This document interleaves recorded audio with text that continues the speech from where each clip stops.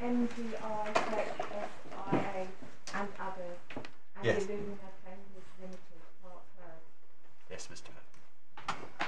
I have a number of points, maybe 5 in total, I want to run through this morning, if I may.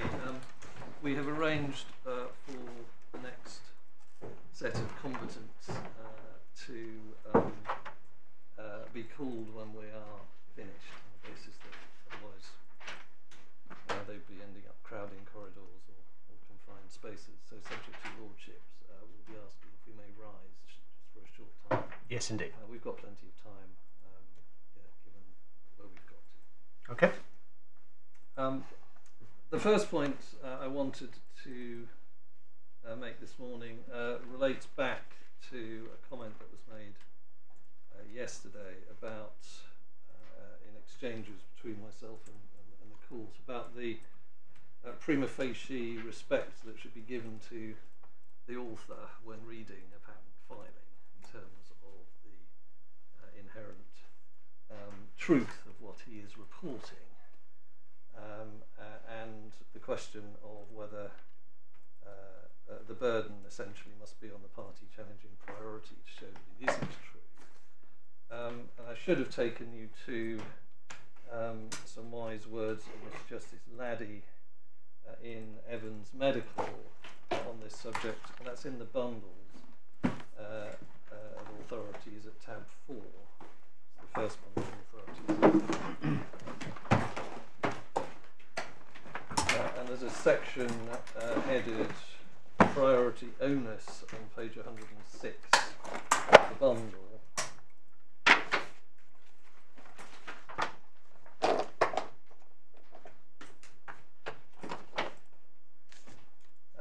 And he starts that section by pointing out that the ultimate onus is, of course, on the patentee to justify a priority date.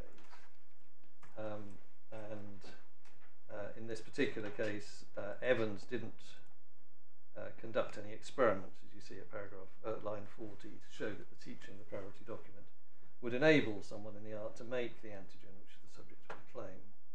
All the experiments were conducted by Chiron. Evans' stance is to attack the experiments carried out by Chiron. Is that enough, or is the burden on Evans to put forward evidence supporting its claim to priority? And he then quotes a passage from Lord Justice Hobhouse in the Court of Appeal in Biogen, making the point essentially that the burden of proof is on the patentee. However, if the patentee establishes the prima facie entitlement, that prima facie entitlement, and if the challenger wishes to displace that position, the challenger may have to allege further facts. The challenger would then have to discharge an evidential burden of proof the facts is alleged.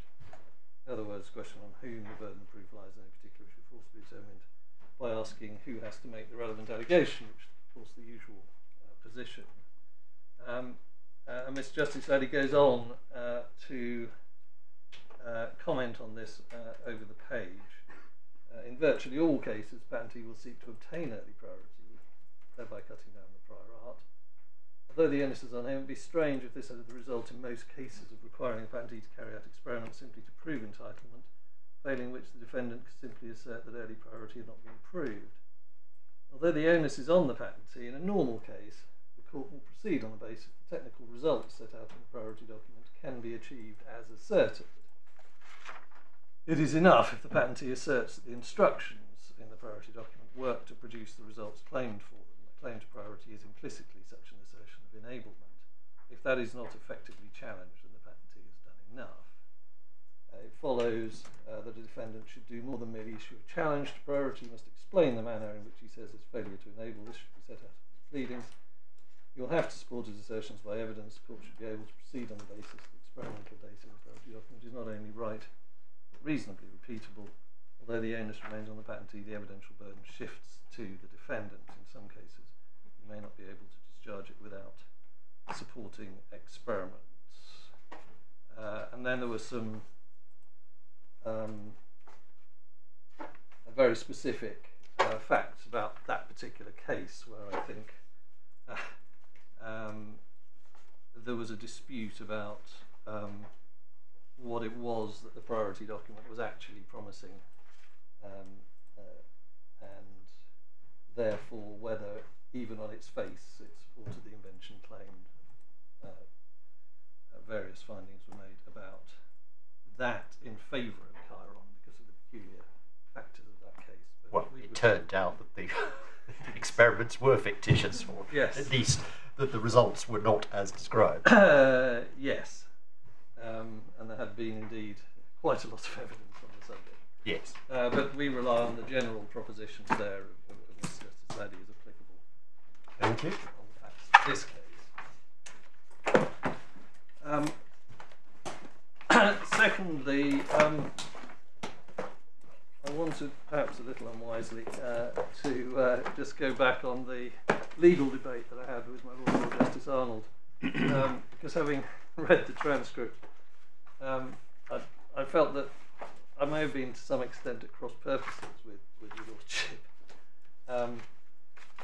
I referred to paragraph 19 of Lord Sumption in Lambert, and I won't take you back to that now, but that's the paragraph that distinguishes between the ordinary product and or process claim and second medical use claim. But I want to make it clear, I'm not saying there's a special law on plausibility in relation to enablement that applies only to second medical use claims. My point is simply this, that second medical use claims provide an illustration of a slightly unusual situation of predictive claiming, as we put it in our skeleton, where the patentee can't say, I've done it and it works, because the ultimate trial of whether it works has not taken place, and everybody knows that a lot can happen in the course of clinical trials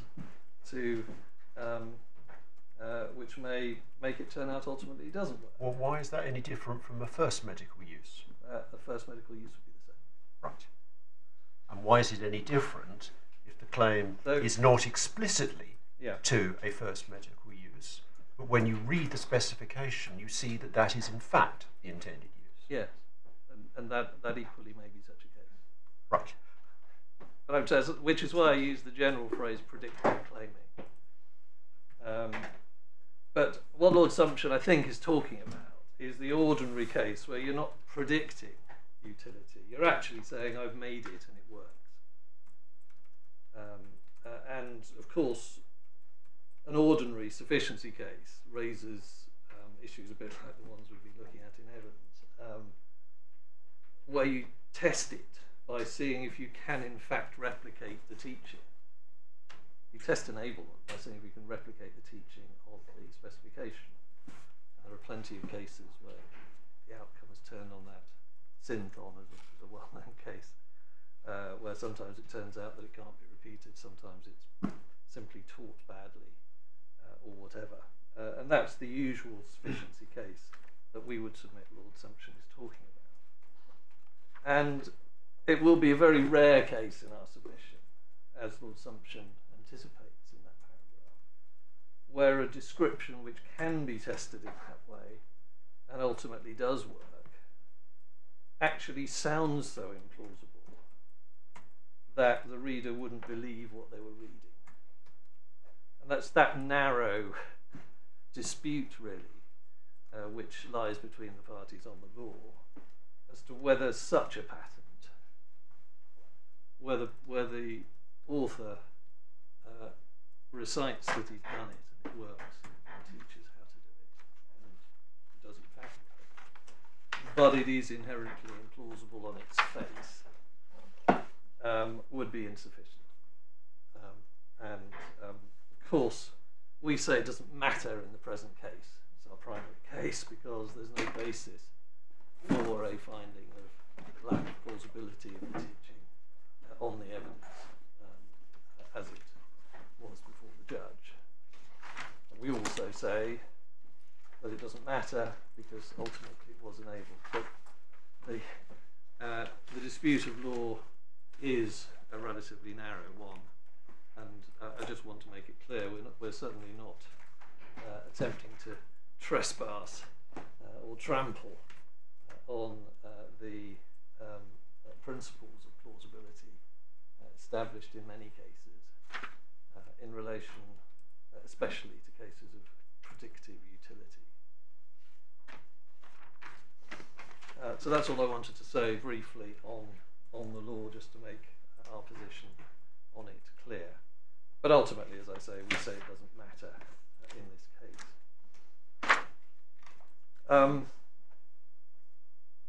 My third point, and this is really conclusory from many of the points I made yesterday, but I want to draw some of those points together, is how the squeeze argument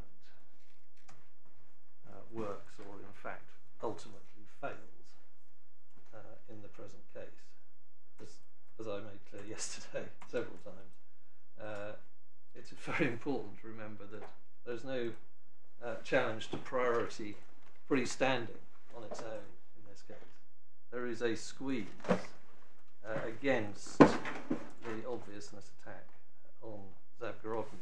Well, I'm not sure it matters, but I'm not sure I agree at the moment with your statement that there's no challenge to priority freestanding. I mean, there is a freestanding challenge to priority in the sense that it's not dependent on anything else. True it is that Mr. Mitchison's case, as he said very clearly yesterday morning, is that the patent cannot both be entitled to priority and non-obvious. Yes. But nevertheless, his primary attack in this court is in fact lack of priority. Yes. It's non-obviousness, obviousness that he puts as his secondary case. Yes. But it's on the basis, and this is the only way in which the case was advanced at trial, of conflicting, what was said to be conflicting facts needed to find non-obviousness.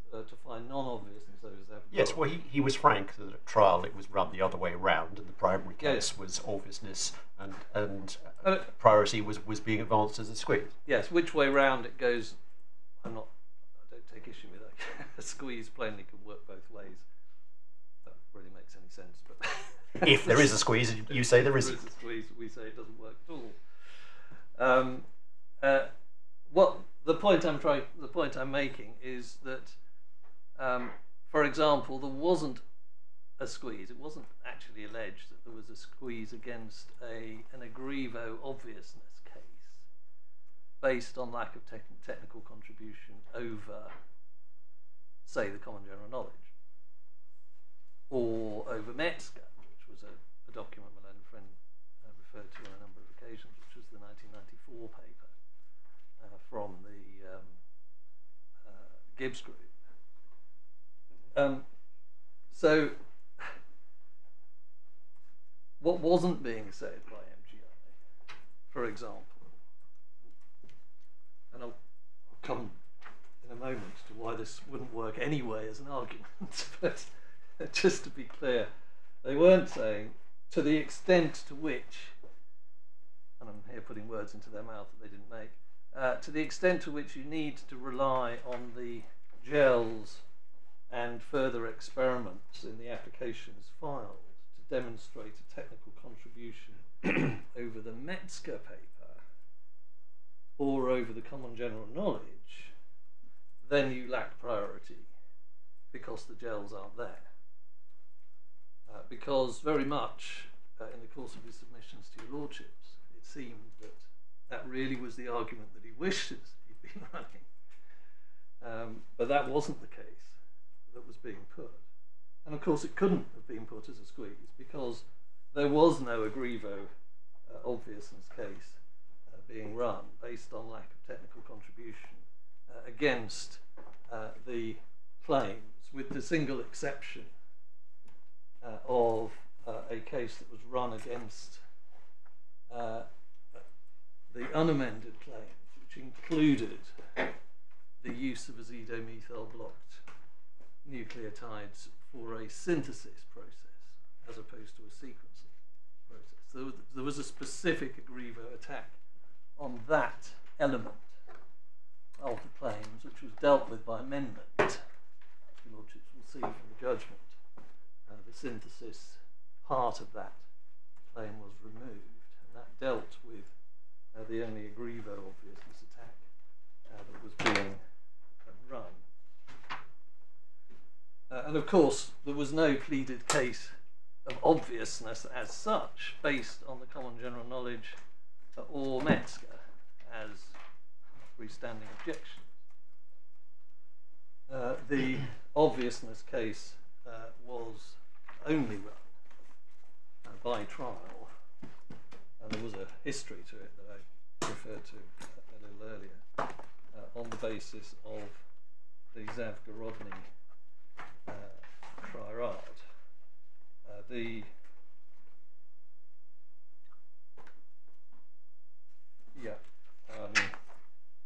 The lack of technical contribution on the synthesis point is dealt with from paragraph 223 of the judgment, but obviously fell away because of the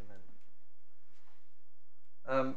So, in order to succeed on this appeal in my submission, MGI must go back to their case as they put it at trial and show something in the finding of plausibility that would undermine the finding of non-obviousness over Zavgorodny, so as to make it untenable, or vice versa. And in our submission, when one looks at the case that way, one can immediately see there is simply no basis for that objection. The relevant test for obviousness applied to the Zavgorodny objection is set out by the judge in a passage which isn't challenged, paragraph 193 of the judgment, where the judge points out very fairly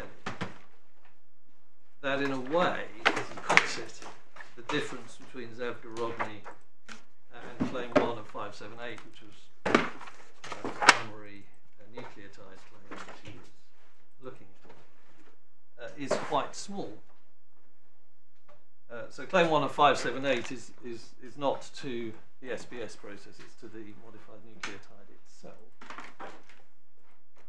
And he's saying there's very little between those claims, that claim and Zavgorodny in a sense, because claim 1 claims a nucleotide with the 5' phosphates and with the azidomethyl group at the 3' oxygen, whereas Zavgorodny describes a nucleoside with such a group at the 3' oxygen. But that, of course,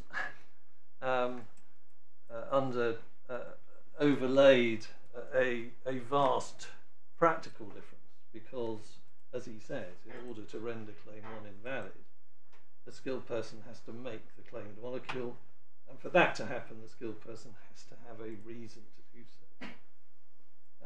And in parenthesis, by the time we got to closing, the only reason that was being advanced, and various reasons had previously been advanced that had nothing to do with sequencing by synthesis, for example, making an antiviral. But by the time we got to the end of trial, the only reason that was being put forward for making the claimed molecule was in order to implement a sequencing by synthesis process using an RCT. I put that in parentheses because that explains why the judge says what he says in the next sentence. As a result, the inventive steps of all the relevant claims of the modified nucleotide patent stand or fall together, so far as Zavgorodny is concerned. If performing sequencing by synthesis using a nucleotide with an azidomethyl block 3' oxygen as a RCT is obvious over Zavgorodny, then claim 1 also lacks inventive step, because it would be obvious to make the relevant compound. If that exercise was not obvious, then none of the claims, including claim 1, are obvious for the converse reason. And none of that seems to be in dispute. Indeed, some of those passages are adopted by my learned friends in their skeleton at paragraph 23D. And to be clear, even to get within the process claims, only one round of incorporation was in fact required. The judge made that clear later on when he came to deal with sufficiency. I'll take you to those passages a little bit later. Well, I think you showed us those yesterday. I think I did. Because one of the things my learned friend suggested yesterday was that the judge read into the claim various technical benefits to be achieved by the invention. And I think the reason he was doing that, and the reason he was stating it in that way, was because so far as Zavgorodny is concerned, the skilled person needed a reason to make the molecule, and that was why the judge actually rejected the case on Zavgorodny. But what my learned friend would like to take from the judgment is the suggestion that the judge was somehow rejecting Zavgorodny because Zavgorodny didn't teach or make plausible some greater effect whereby you could do more than incorporate one, but you could actually sequence generally. But the point was, so far as motivation is concerned, the question was whether Zavgorodny on its face provided any motivation to the skilled person to go ahead and make the nucleotide or perform an incorporation step when Zavgorodny doesn't mention SPS or even the possibility that azidomethyl might be capable of being incorporated by polymerases into a polynucleotide. The squeeze, looked at as a general proposition, would only work for my learned friend if the reasons that you would not think from Zavgorodny of making the nucleotide or embarking on an SPS process using azidomethyl as a blocking group also applied to the reader of the P2 priority document. And because, this is a point I made in general terms yesterday, because of the huge difference in the nature of the disclosure of these documents, that simply does not work. And running through the points the judge took on Zavgorodny as the reasons why you would never get to the modified nucleotide, and you'd never think of starting an SPS process using azidomethyl from Zavgorodny, they simply don't apply to the priority document. Paragraph 199, which we've looked at a number of times, that Zavgorodny just appears to be an addition to the organic chemist's general toolbox of blocking groups. That plainly doesn't apply to P2, which is all about specific uses of azidomethyl as a blocking group for a nucleotide in SPS. So there's no squeeze there. 201 even if you'd seen an analogy, you knew there were vast ranges of candidate groups, and no particular reason to think this one was worth taking forward. That doesn't apply to P2 either, because P2 specifically tells you that azidomethyl is a useful new group and tells you that it actually works. And not all these blocking groups work, as we've seen multiple times in the evidence. P2 provides the very motive that Zavgarodny does not. Paragraph 204, which is essentially expectation of success, might or might not work even if you got as far, which you wouldn't have done on the judge's findings on Zavgarodny, of thinking about it. It might or might not be incorporated by polymerase. That plainly doesn't apply to P2 either, where it is said to have been incorporated in an actual experiment by polymerases. And indeed, as I think my Lord Justice Warby noted,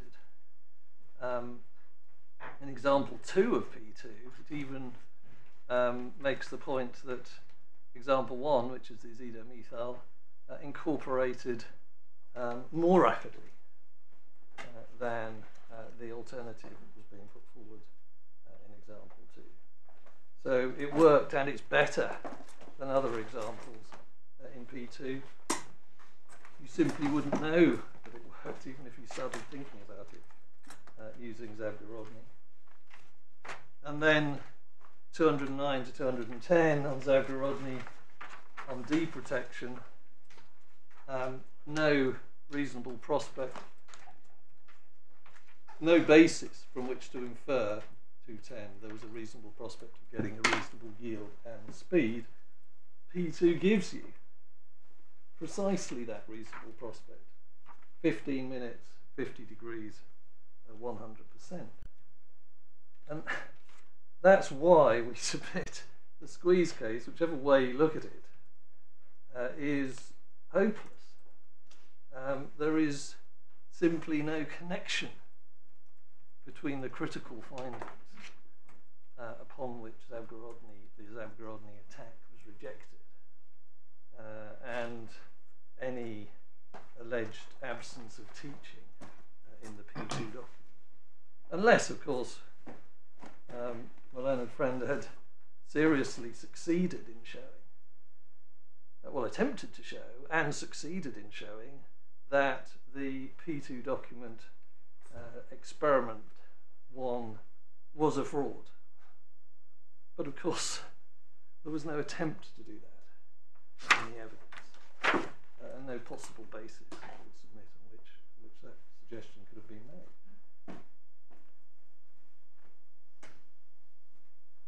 So that's where we say the squeeze case goes. It was never going to work, and it's not surprising.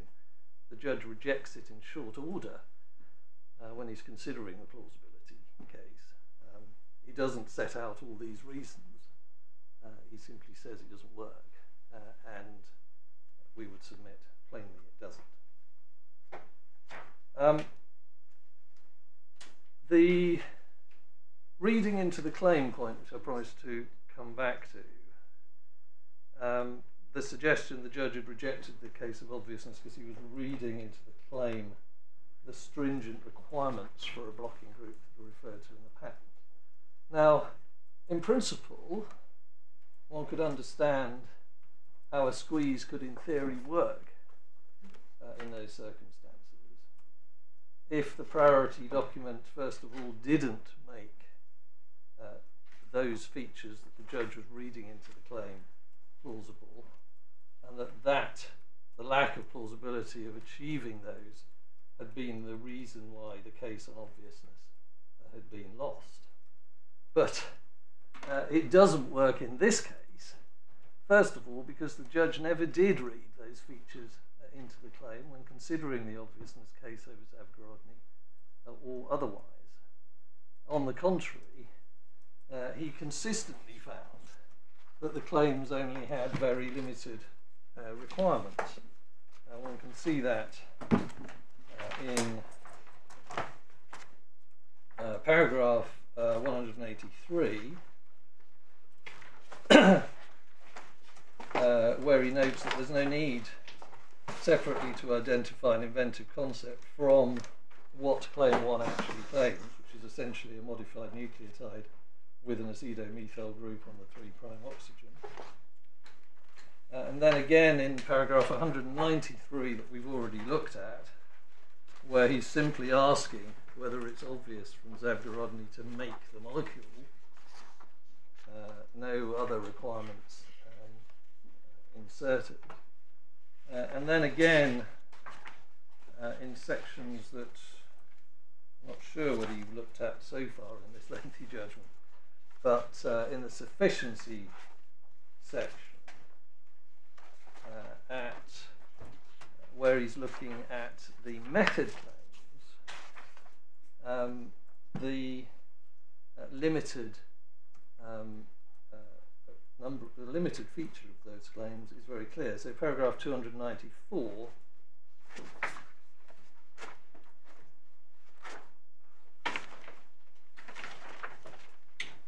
which is dealing with claim 12 of 578, which is the method claim, which he holds is achieved simply by sequencing a single nucleotide, and that sequencing more than one nucleotide is not the essence or core of the invention of claim 12 either. So that's 294. And 297, MGI is right. This conclusion highlights that all that's needed to be obvious to invalidate claim 12 was to sequence a single nucleotide using the 3' azido-methyl blocked nucleotide with linker, etc. And then he says, notably, towards the end of that paragraph, the problem for MGI is that this dimension to the arguments on the inventive step doesn't help them on the facts. The conclusion rejecting insufficiency is not inconsistent with the finding of non-obviousness. And that is precisely the point I'm making, that because of the nature of the obviousness attack, it didn't actually assist MGI to have the claim read so simply and so broadly. Ordinarily one might think it might, but because they were only relying on Zavgarodny, it was never going to get them anywhere near the claim, then it didn't help. But what one can see here is the judge is doing precisely the opposite what my learned friend is suggesting, which is that he was somehow reading all sorts of strict technical requirements for achievement of multiple incorporation, efficiency, etc., into the claim. He plainly was not. So in our submission, the Zavgarodny squeeze doesn't work, and the suggestion that the judge was construing the claim in a way that somehow helps one the point equally doesn't work. The simple point was the case on Zavgarodny required motivation of a skilled person to leap to the idea of taking that blocking group and using it for this particular purpose. That's the very idea that is given and taught by experiment in the priority document, but it was not part of Zavgarodny or the common general knowledge. And I wanted to close by dealing more generally with my learned friend's attack on the technical contribution represented by the priority document. As I've said in my submission, none of it helps him because of the nature of his case is so limited that this can't possibly help. Because the squeeze on priority was not made against an allegation of aggrieved obviousness, Metzger, or anything else. And the level of technical contribution which would have been required to be shown to justify the claims on a problem and solution basis against such an attack was not the subject of debate. However, it is worth dealing with it in principle to defend the disclosure of the priority document, which in our submission has everything you need to be motivated to take this forward.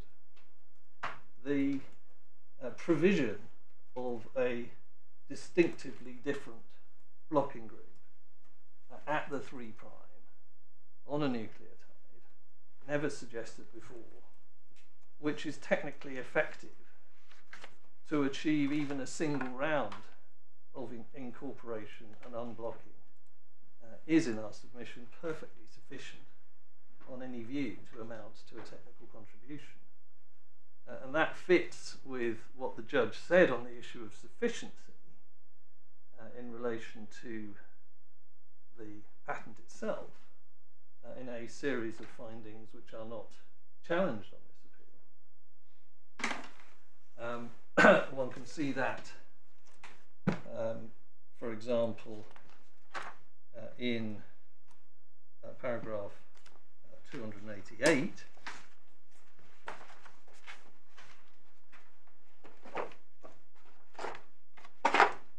where, and your lordship, again, your lordships haven't been troubled with the sufficiency arguments because my own friends have pursued them ultimately on this appeal.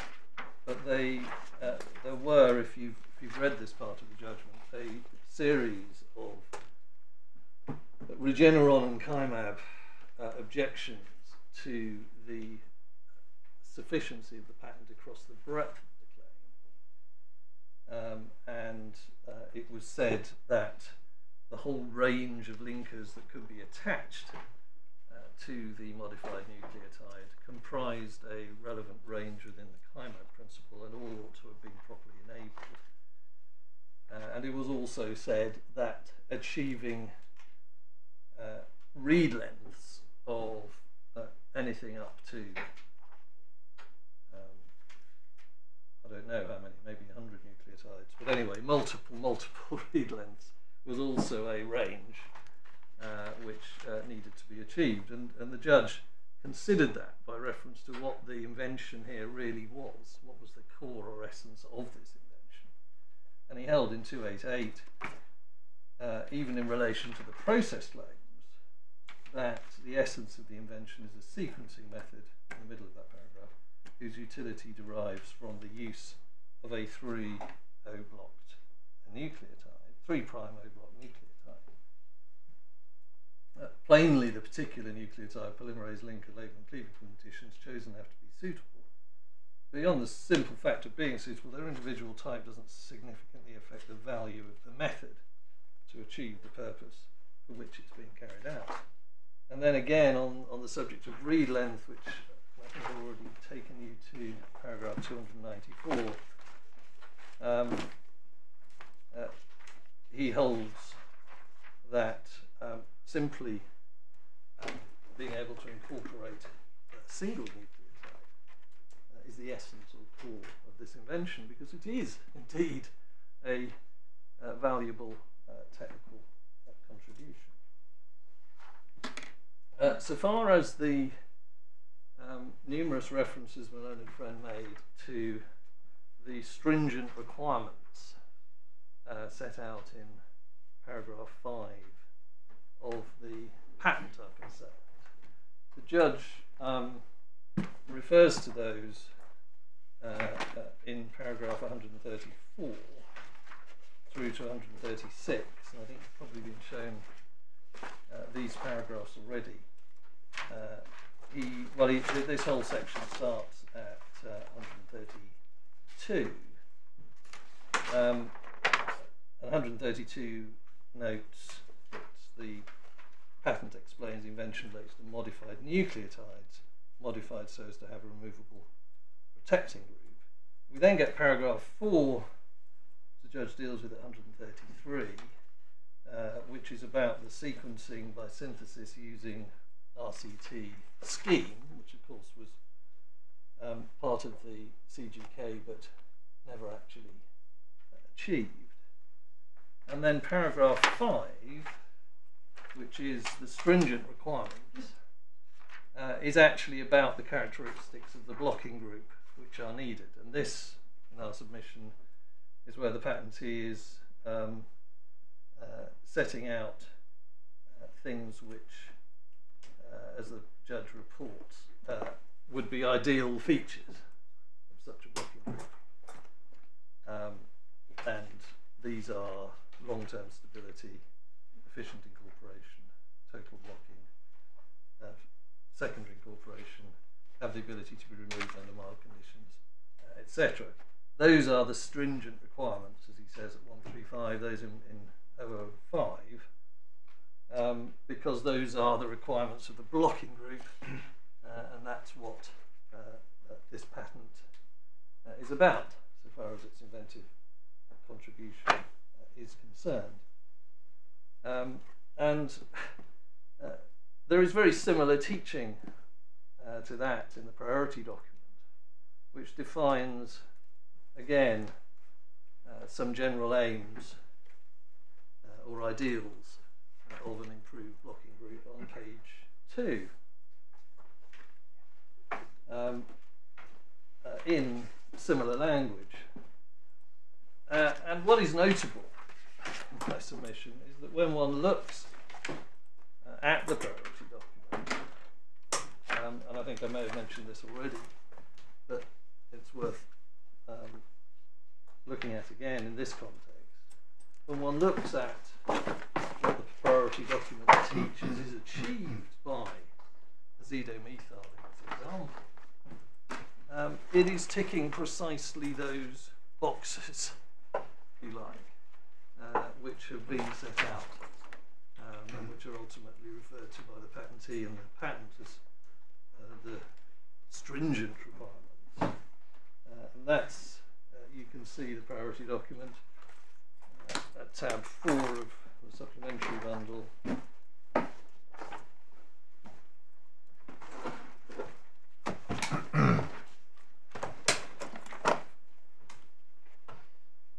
And one sees, sorry, I referred earlier to page 2 is where this document sets out the general requirements of the blocking group, reversible structural from line 10, reversible structural modification, preventing any further nucleotide incorporation must be removable under reaction conditions that don't interfere with integrity of DNA. Sequencing can then continue with incorporation of the next block labelled nucleotide, and then refers to high yield, highly specific enzymatic steps facilitating multiple cycles. So that's the general aim, and what is taught in the examples is specifically referring to the achievement of these ends.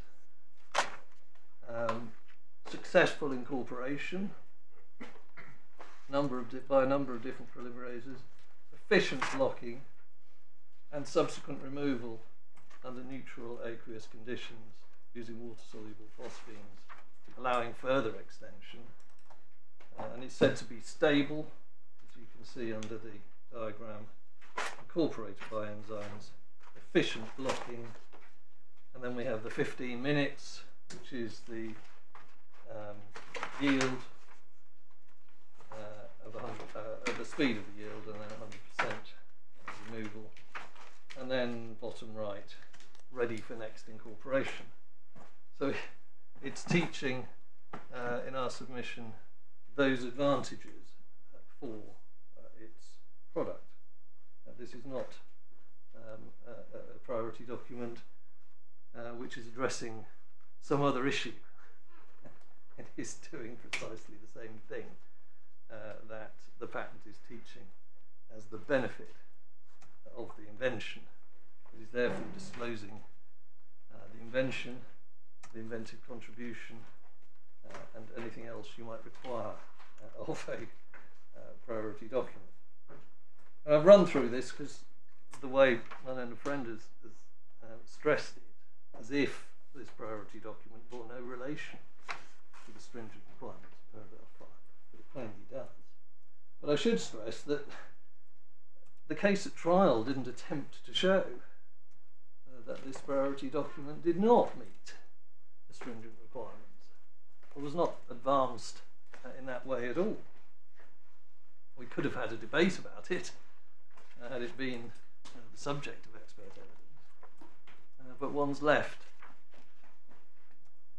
with my learned friend simply making assertions and me simply making my own on the basis of the document.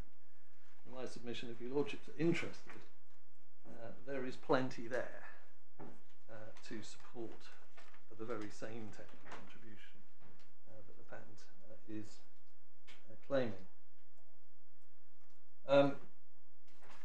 A kind of loose end point.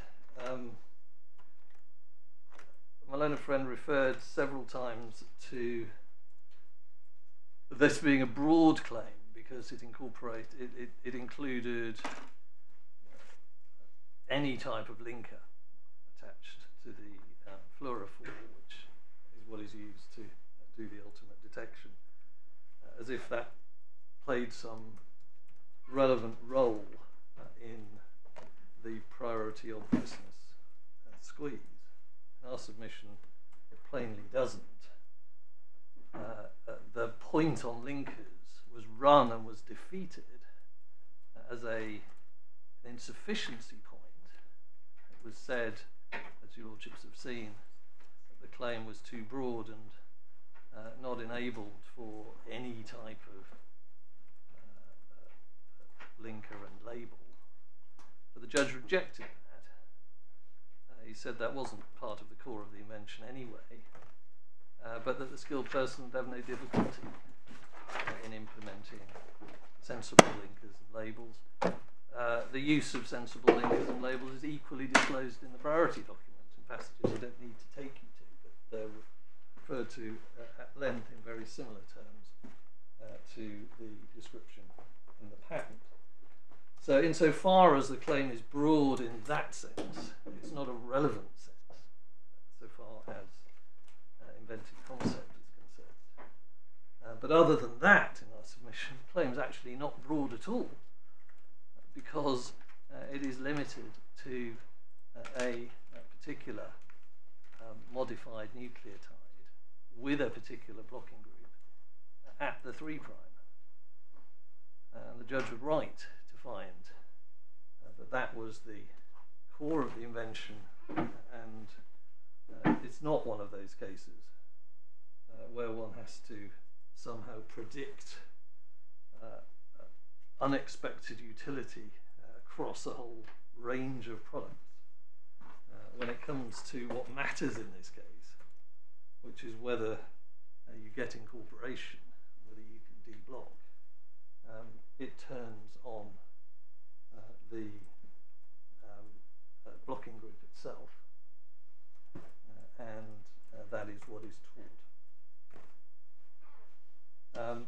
My lords, those were the points that I wanted to make coming out of yesterday. If there's any further points that I could help you with, no, thank you. Most grateful. Yes, my lord, let me deal with obviousness first, because that's the shorter topic. There's not much in addition to say to add to what I said yesterday. It all turns on the definition of the inventive concept, which the judge set out at paragraph 152.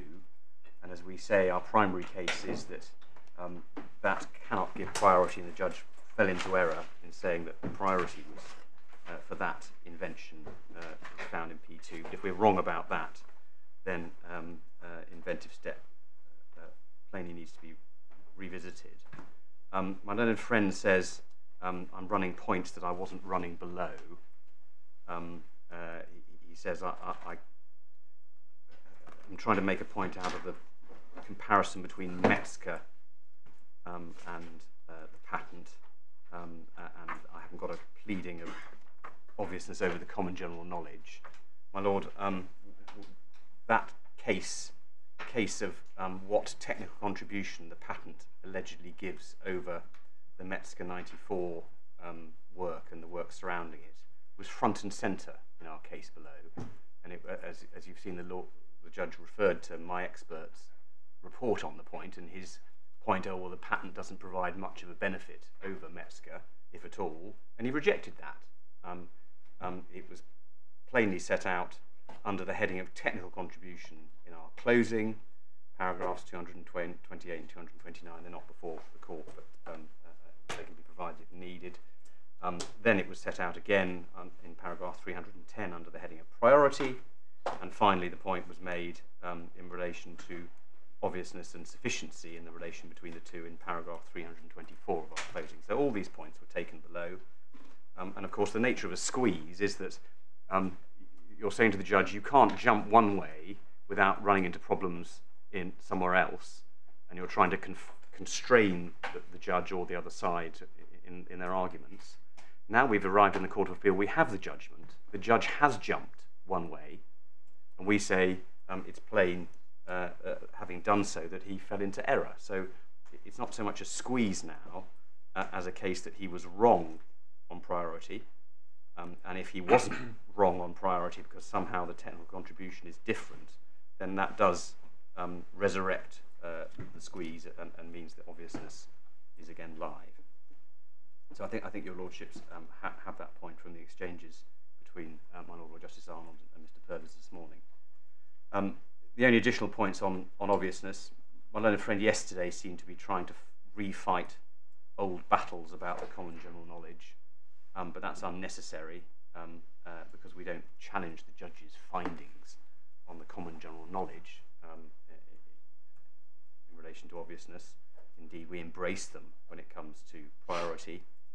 I took you to the passages of Professor Ledley's evidence yesterday where we say if the inventive concept is to be differently defined, the judge fell into error.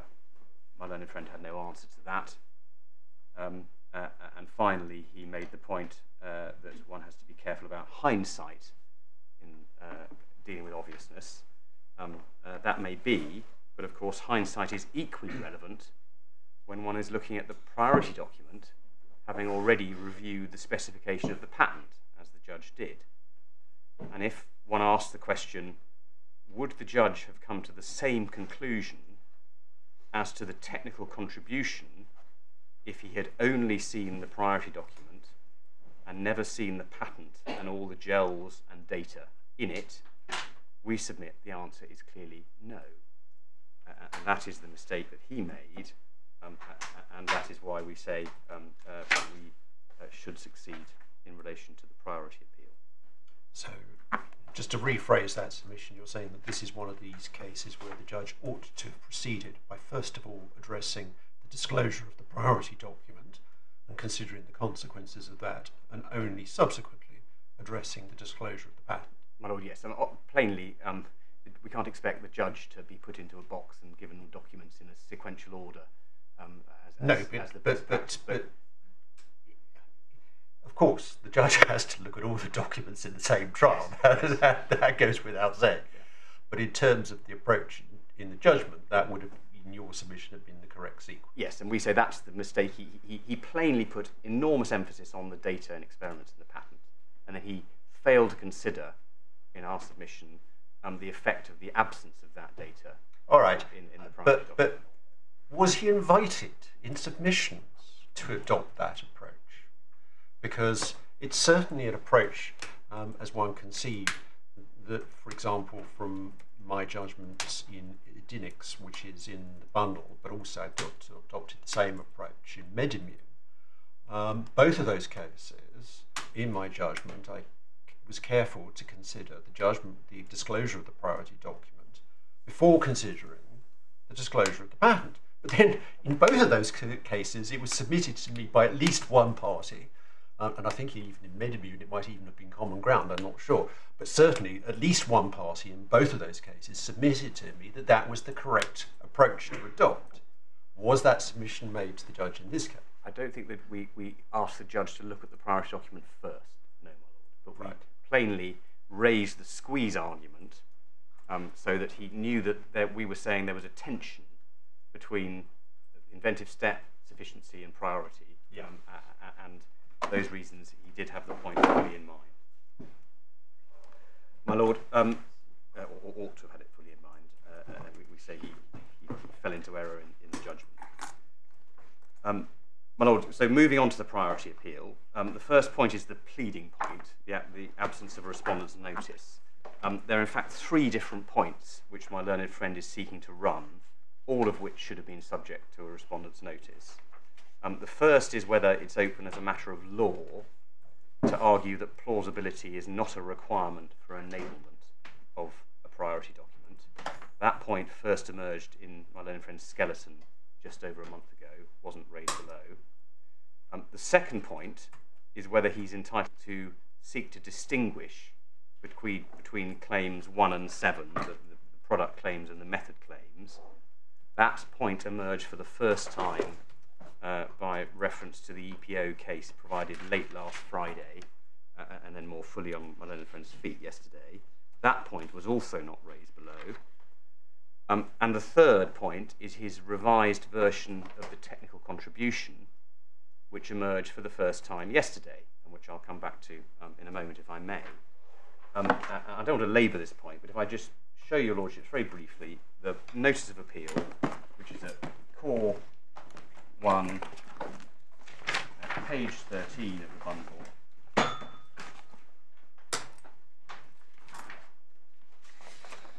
And your lordships just look very briefly at paragraph 1, which is the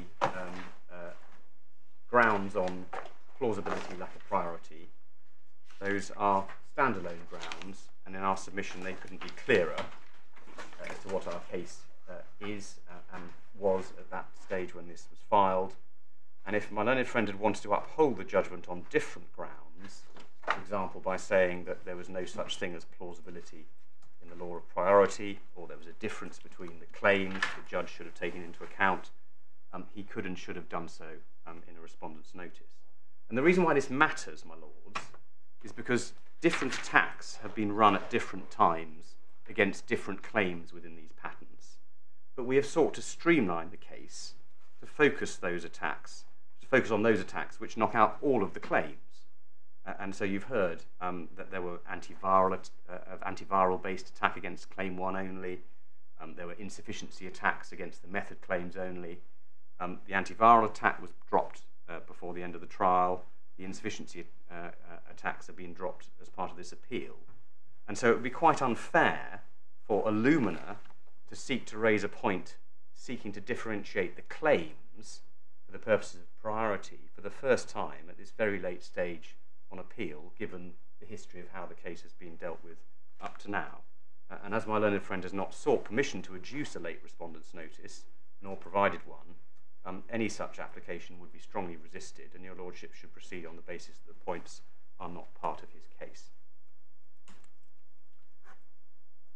My lord, moving on, your lordships asked a couple of times yesterday about the evidence on the priority document, and just so your lordships have seen it, I'll just show you the 2 passages, so your lordships have it in mind, and there's no dispute about what it was. Firstly, it's in the supplementary bundle at tab 11,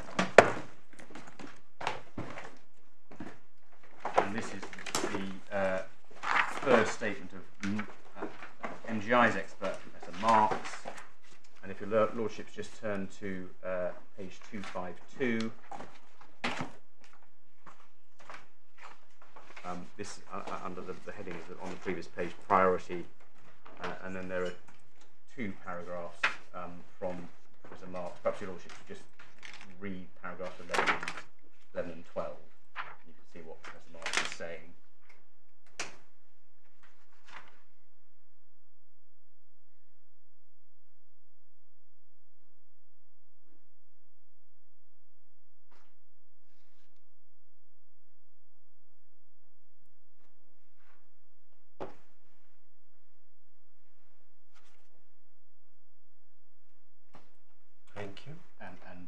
to note, so in the middle of 11, one of the points Professor Marks makes there, he says, oh, incorporation with reasonable efficiency by more than one polymerase is what the skilled person would have expected to be the case from the common general knowledge, and that's, of course, the point that the judge rejected when he was dealing with the patent, and he said that was, he didn't accept that you would expect incorporation from the common general knowledge.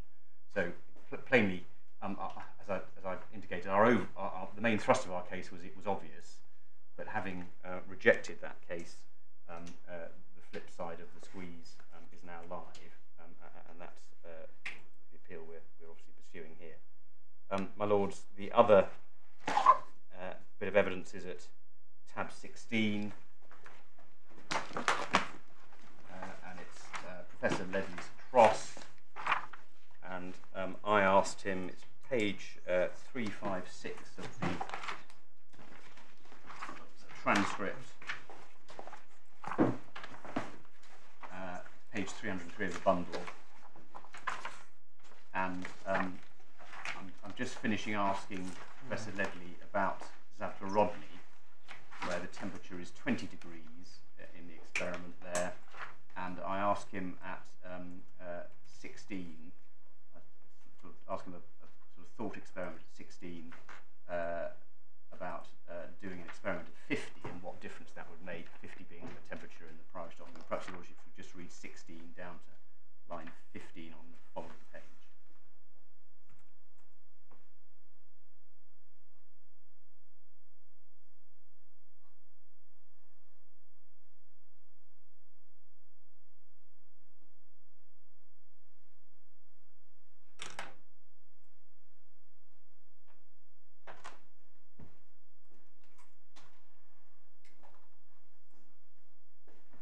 What's that got to do with the disclosure of the priority document? Well, it's merely asking about what would you expect if you used a temperature of 50 degrees, and the professor says, well, I'd be worried about the compatibility of the reaction conditions with the integrity of the DNA, and then he says, I wouldn't know what happened until I'd actually seen the results.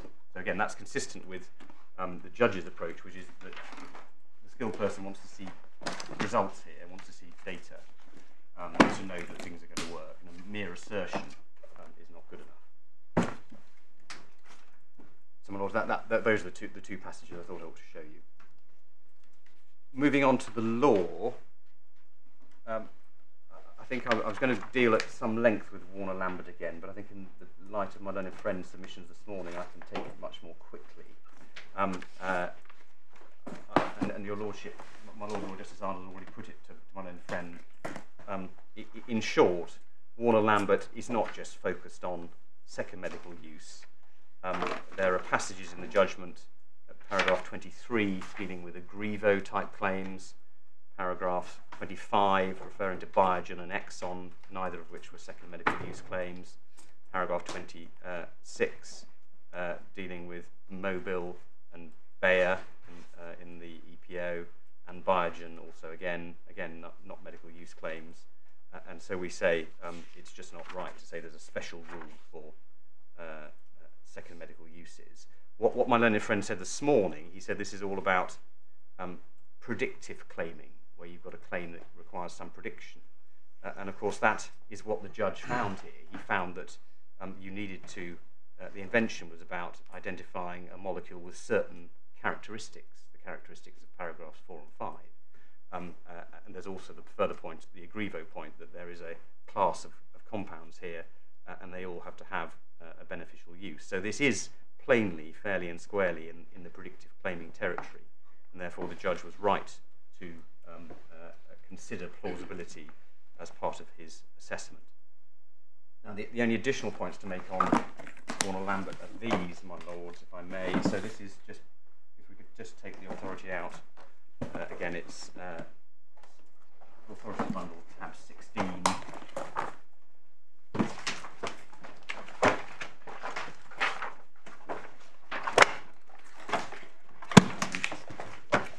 There are 3 points to make, really. Firstly, my learned friend this morning sought to suggest that the standard was plausibility only kicks in if what is disclosed is inherently implausible. said that's the only time you have to get into this. And that is precisely the submission that I attempted to make in the Supreme Court, which was rejected in paragraph 30 of Lord Sumption's opinion. And precisely the same words. He actually described my argument as being it applies only where the therapeutic effect suggested in the patent is inherently implausible. Precisely the same phrase my own friend used this morning, and that he rejected. So that can't be right. The next point to make is in paragraph 40, which my learned friend referred you to yesterday, which I hadn't addressed you on, and the sentence in paragraph 40 which he alighted on is in the middle of 40. It says, the question is not whether it works, but whether the contribution to the art consisting in the discovery that it can be expected to work has been sufficiently disclosed in the patent. And that's precisely what we say the problem is here. The question is not whether or not azidomethyl works, it's whether there's sufficient disclosure in the priority document to expect it to work in the way that the judge has characterized the technical contribution. And we say that is not the case because the characteristics of paragraphs 4 and 5 in the patent are not supported by the priority document because the judge needed the data in the patent to convince him that azidomethyl satisfies those stringent requirements. And in the absence of that data, the claimed priority must fail. And so our point is that the disclosure of the priority document did not satisfy the test in paragraph 40. It did not provide enough material to support the notion that azidomethyl can be expected to work in the way that paragraphs 4 and 5 of the patent, as the judge found, was central to the technical contribution require. The third point to make on Warner-Lambert is this. My learned friend sought to bolster his arguments by suggesting that it was enough for enablement if the skilled person can just go ahead and perform routine experiments to demonstrate that the technical effect is indeed plausible. And presumably in the present case, what my learned friend would say is that the skilled person reading the priority document would then go ahead and do the experiments in the patent, and from that plausibility can be found, as the judge indeed did find. But in our submission, that's precisely what Lord Sumption said was not permissible, and this is precisely the point where Lord Sumption differed from the approach of the Court of Appeal. My learned friend sought to say yesterday there was no difference, but this is precisely where there was a difference. And this can be seen in the passages from 47 in the judgment onwards. And this was the, my Lord Justice Arnold, you may remember, there was a claim 10, I think it was, which was a claim to peripheral neuropathic pain, which your Lordship had upheld at first instance as being just plausible, and the Court of Appeal didn't interfere with. But Lord Sumption said, no, it wasn't, not even that claim was plausible. And the reasons he gave are from 47 onwards, and perhaps don't need to get into all of the detail, but 48, end of 48 is just before he says he's going to interfere with the findings below. He says, the question, it must be remembered, is not whether it is plausible, but whether the specification discloses something that would make it so in the eyes of the skilled person. And he then went on to look at the facts in that case, and in that case there was a reference in the specification to two particular tests, the Kim and Chung models, and there was also the Bennett model. He refers to those in 49.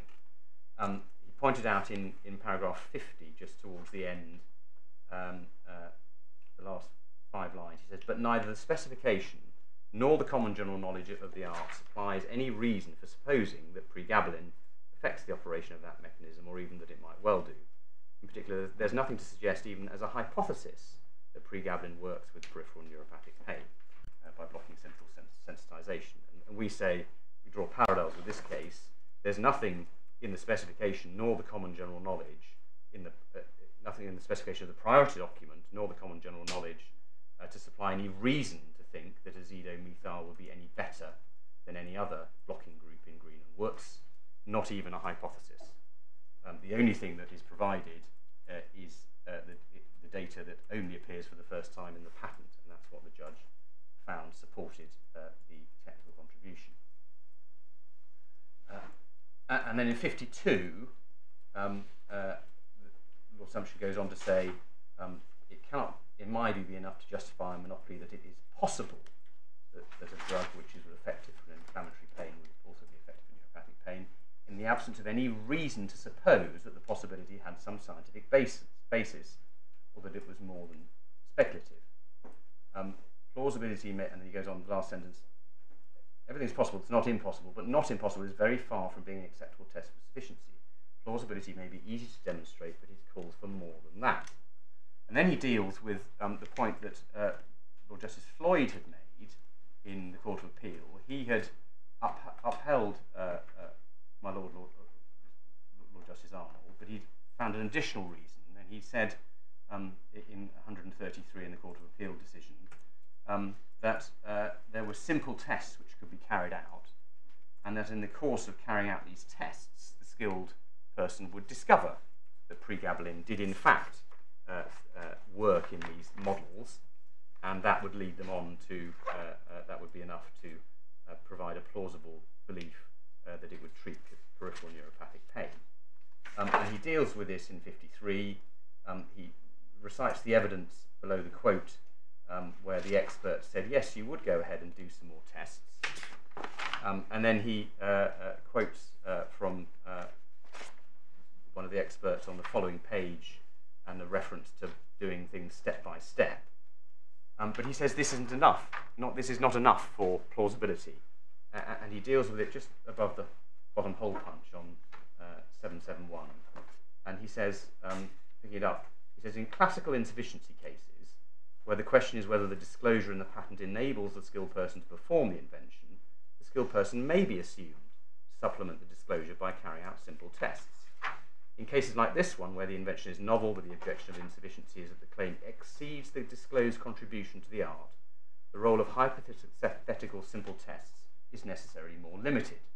He then goes on to refer to the Johns Hopkins decision in the EPO, and it's not right, there's no contribution to the art if it only poses a problem but doesn't solve one, or as Lord Hoffman observed in a passage that I've already quoted, the notion that something is worth trying cannot be enough without more to justify a monopoly. He goes on to refer to the specification in that case, and then he says, the mere fact that the skilled team, faced with an apparent discrepancy between the breadth of the claims and the absence of supporting data in the specification, would be encouraged to fill the gap by carrying out tests of its own, serves only to confirm the absence of any disclosed contribution to the art. So we say, my learned friend's attempt to plug the gap yesterday by saying, oh yes, you could just go ahead and do these further simple tests that are found in the patent, cannot be the right answer. This has been rejected by Lord Sumption, and my learned friend's reference this morning, he repeated it this morning, he said, oh, you'd be motivated to take this forward from the priority document. That is not enough to found plausibility on the basis of Lord Sumption's ruling.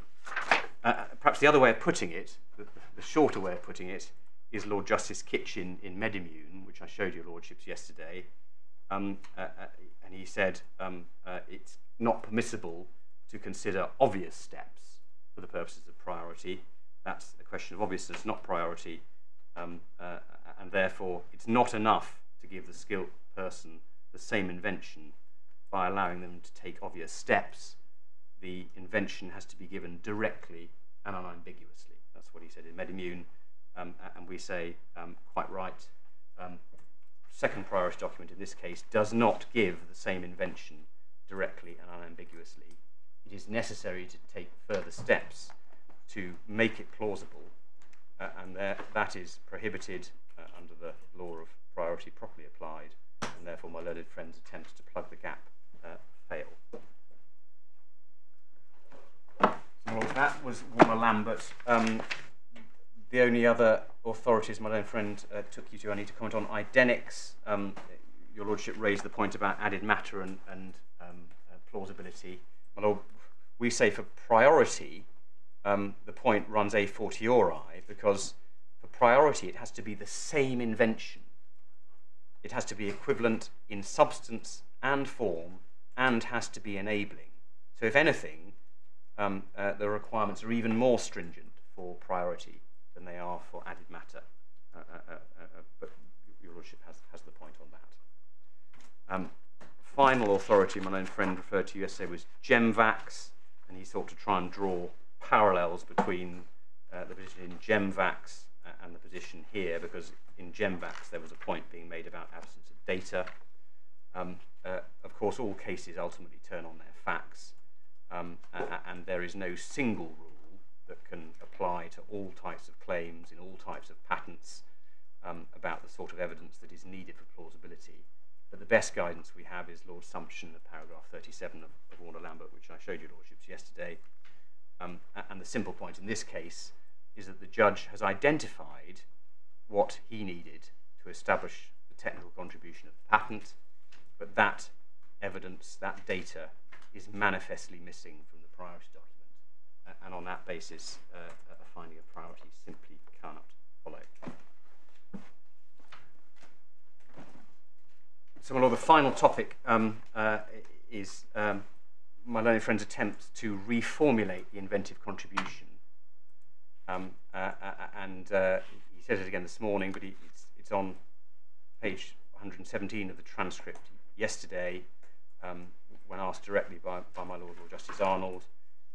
His characterisation of it yesterday was merely an azidomethyl blocking group as a reversible chain terminator at the 3' position on a nucleotide, thus enabling at least one incorporation step.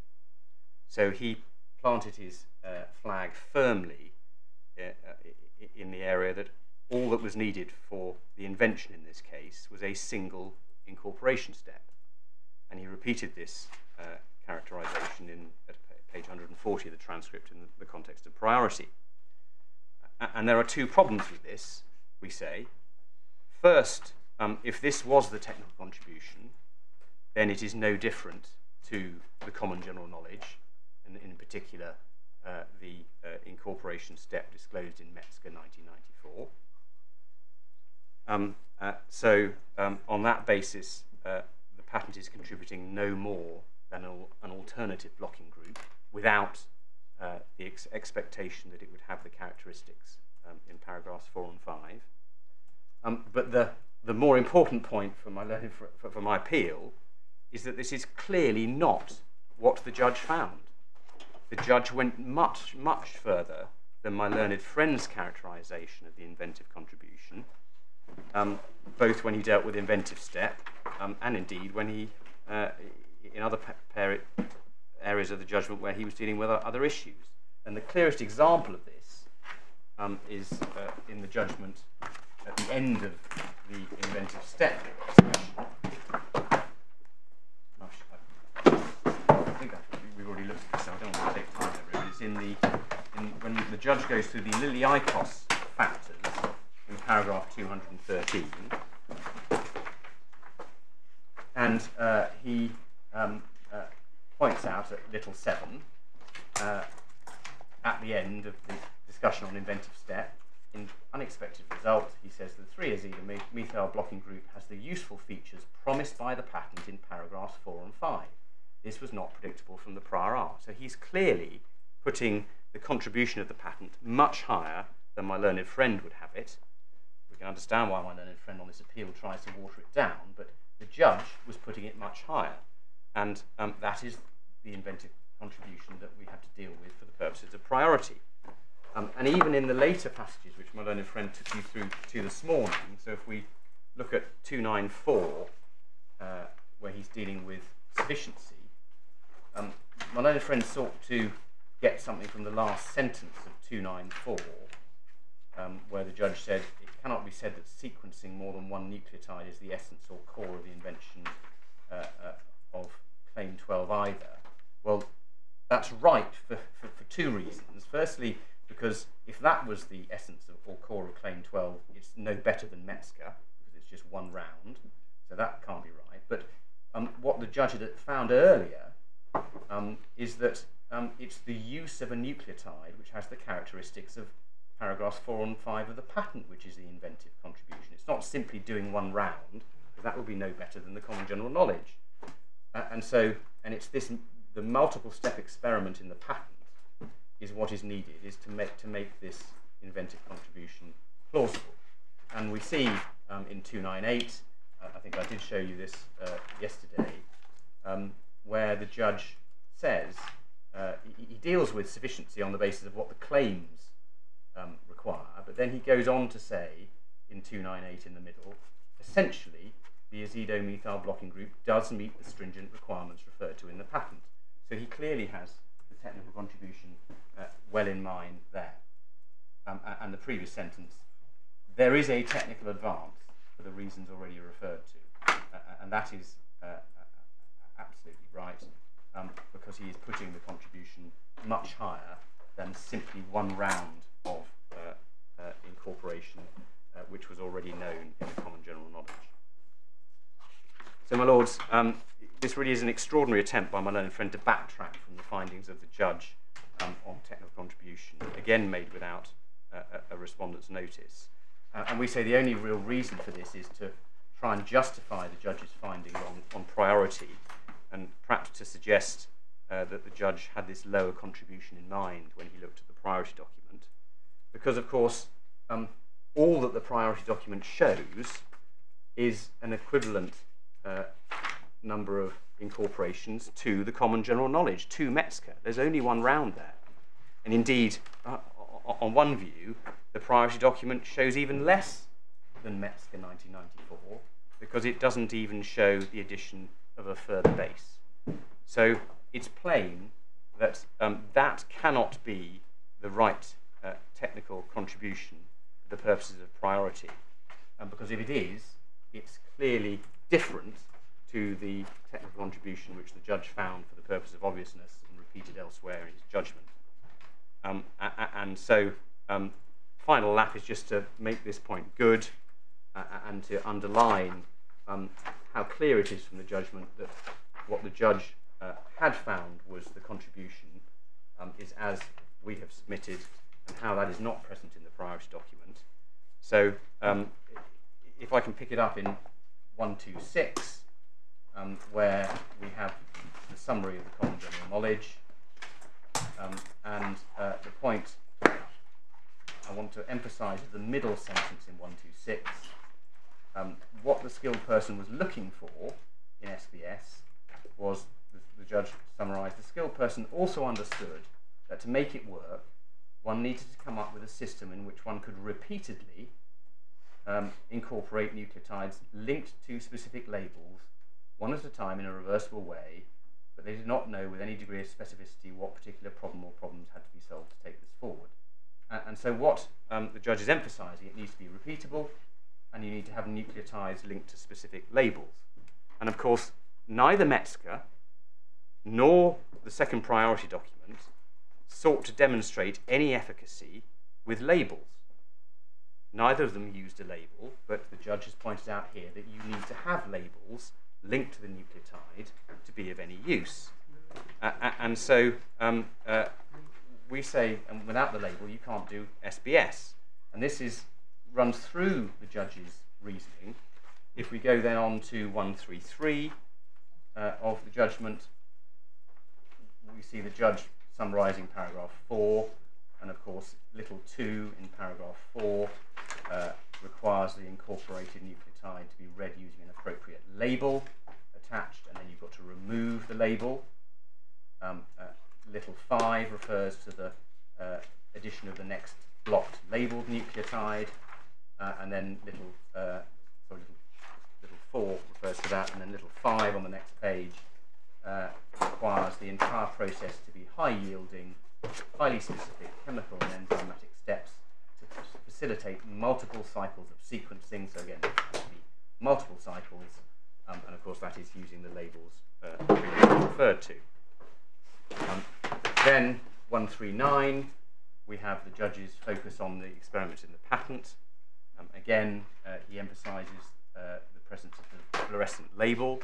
In that, the last line of the text, penultimate line of the text of 139.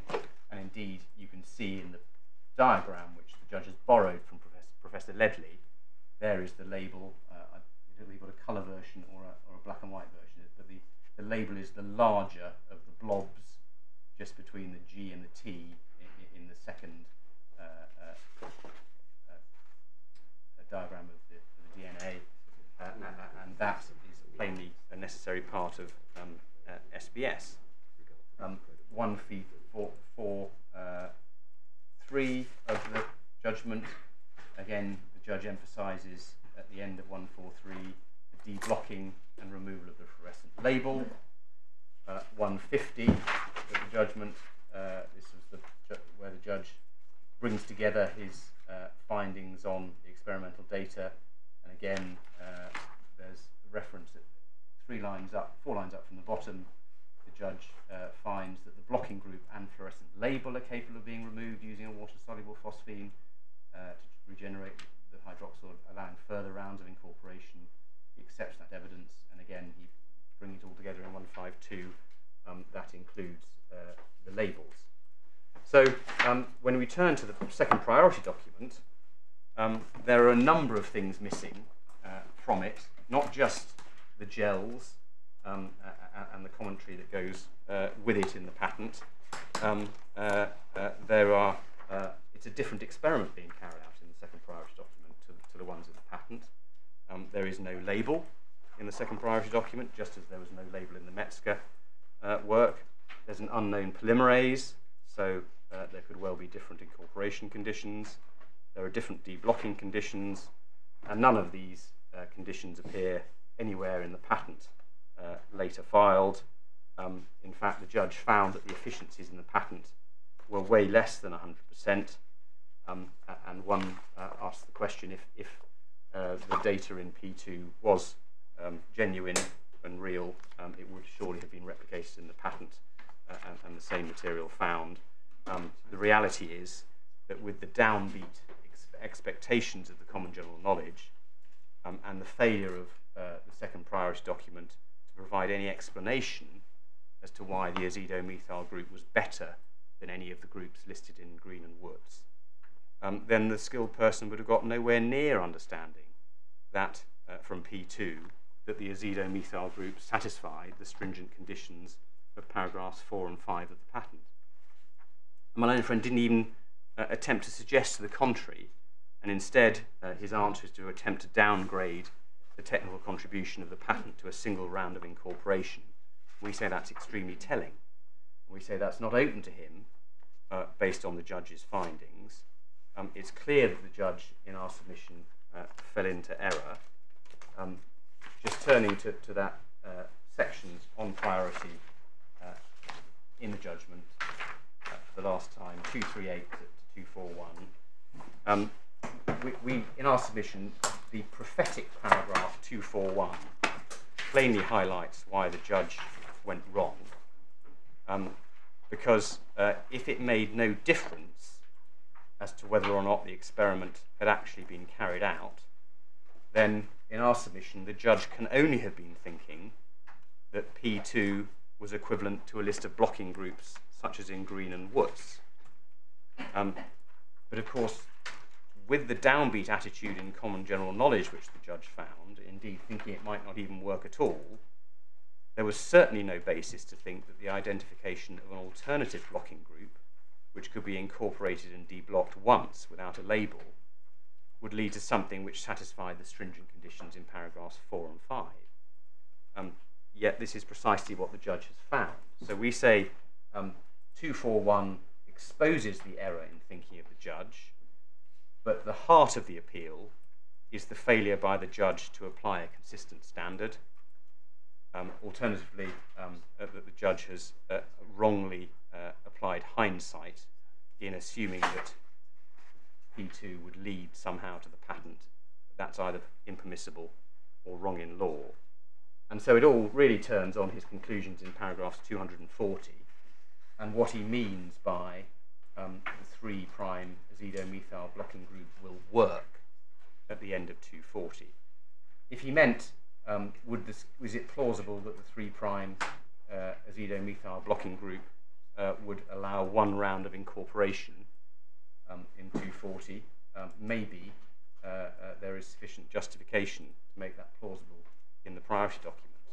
But as soon as you ask for any more than that, let alone the stringent requirements that the judge found was part of the invention in the patent, then that is flatly incompatible with the judge's summary of the common general knowledge and the contrast that the judge himself had drawn between the common general knowledge Metzger demonstration of incorporation and the 3rd cycle of labelled nucleotide in the patent.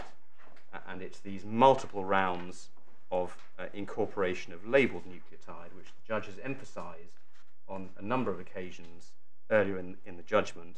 This disclosure of multiple rounds of labelled nucleotide is only demonstrated in the patent for the first time, and it must follow that the invention is only made plausible for the first time with the data in the patent and that demonstration.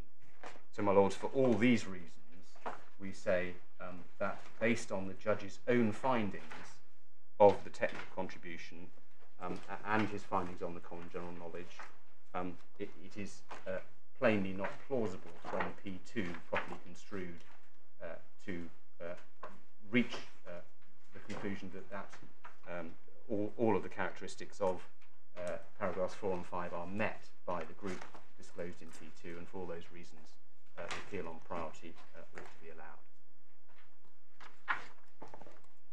My lords, unless I can assist you any further, those are our submissions. No, thank you very much. So, how long would you like us to rise for while you switch teams? As far as I'm aware, I think everyone is poised outside the door. I don't know whether Mr. Appellant has to come all the way from Gray's Inn. I don't know, I will inquire. Could I just say one brief thing? My own friend raised in his reply speech the question of what he said to the judge in the course of submissions on the question of priorities algorithm squeeze, or the question of priority at all. We don't accept that he made anything like the board submissions that he suggested. The Lordships have got the transcript. It's behind tab 18 of the supplementary bundle. And I would invite you to read carefully what it was exactly that the judge was invited to do, so far as the priority issue was concerned, because it was incredibly limited and didn't have the characteristics in our submission of what's now being alleged. I realise it's not my turn to make a speech now, but I know I can leave it to your Lordships to look at that. But the case was run purely on the basis of if there were lions in the path that had to be slain, and that was the reason why the case on Zavgorodny failed. You had to be clear that they were slain by the priority document, and that's the passage of 1170 from lines 10 to 13. So it was highly specific and limited to particular arguments which were said to be run on Zavgorodny. There was no suggestion that the judge should, your Lordship said, look at priority document first. There was no contention about technical advance over Metzger, etc., or anything of that kind, so far as priority was concerned. We submit a lot of the points my own friends have been making, particularly this morning, simply outside the scope of any argument that was put on priority at trial, and we simply didn't have the opportunity to address it. Lords, we'll make inquiries so far as Mr. Appellant is concerned. We heard these. Oh, he's here at the back of the court. Right, so if we give you 5 minutes, will that suffice? Thank you. My lord, I hesitate to interrupt. I better send you the paragraphs I referred to in my written closing. If your Lordships, all right, I will send you those paragraphs just to meet my own friend's point. All right, thank you. Court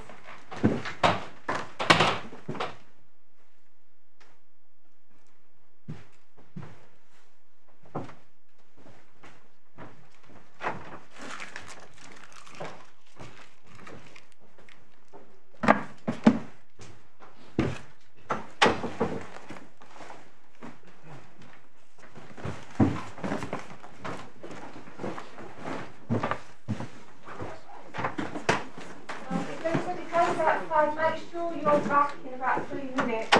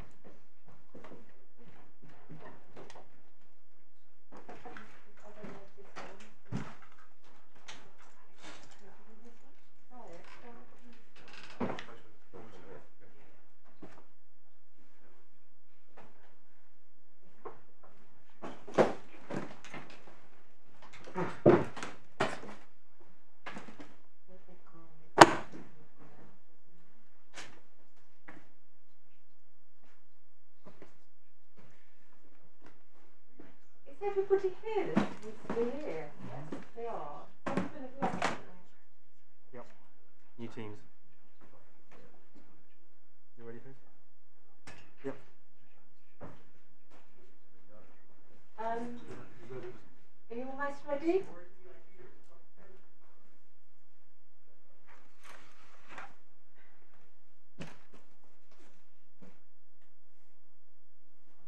Can you let me know when everyone's ready and then I'll tell the judges? Yeah, you're ready. Yeah?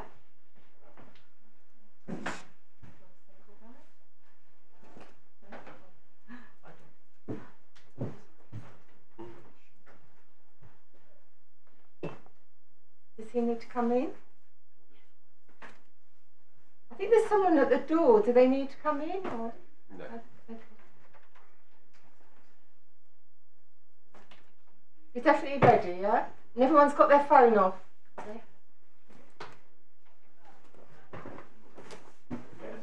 When you are.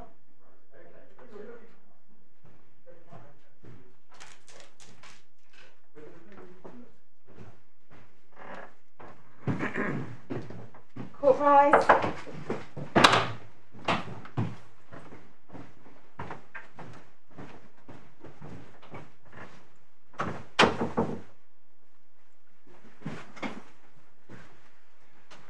Yes, Mr. My Lord, a quick change of cast.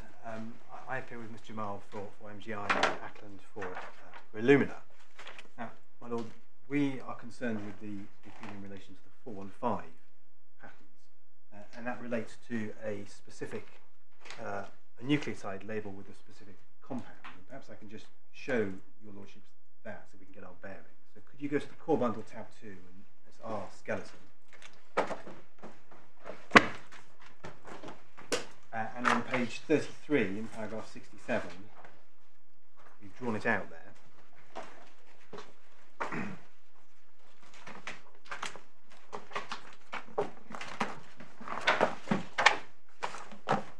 And the particular molecule consists of two parts, which we've highlighted with the two boxes.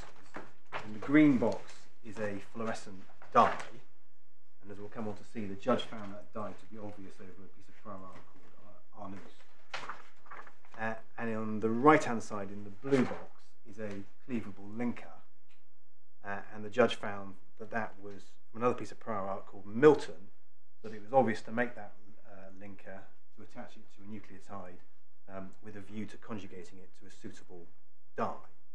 Now, in this image, we haven't shown the nucleotide, but the nucleotide will attach to the right-hand end of the molecule in the blue box. Now, the issue on the appeal is whether those two moieties in the green box and the blue box joined together are an uninventive collocation, and therefore whether the claim lacks the inventive step in the light of the collocation principle as explained by the House of Lords in Sabbath. Now, what I propose to do is to address you on the following topics. First, a bit of technical background and common general knowledge in an attempt. Yes, I appreciate it's difficult. Counsel's just warming up for the court to start leaping in with picky points on language. However, I do think language is important when dealing with this issue, because you use the expression, and it's an easy slip of the tongue, I'm sure, but what you said was an uninventive collocation. Now, that is a tautology in this context.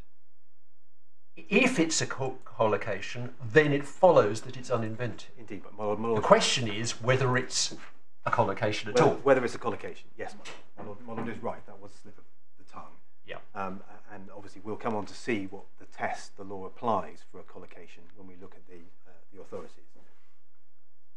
So my Lord, by way of roadmap, a little bit of technical background to make sure that what follows makes sense. Then I'd like to look at the judge's findings briefly in relation to Milton and Arnold, the prior art. Then look at the 415 patent itself. Then the law on collocation, and finally come to look at the judgment and explain where we say the judge went wrong, and what he should have done.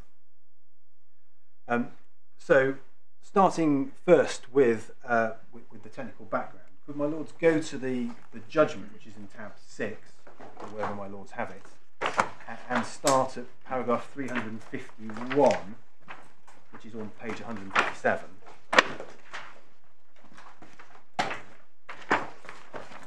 Now, just to give you your bearings, because you may not have read this section. This is in the section of the judgment dealing with the third patent, that isn't the subject of the appeal, but it just where the judge explains fluorescence.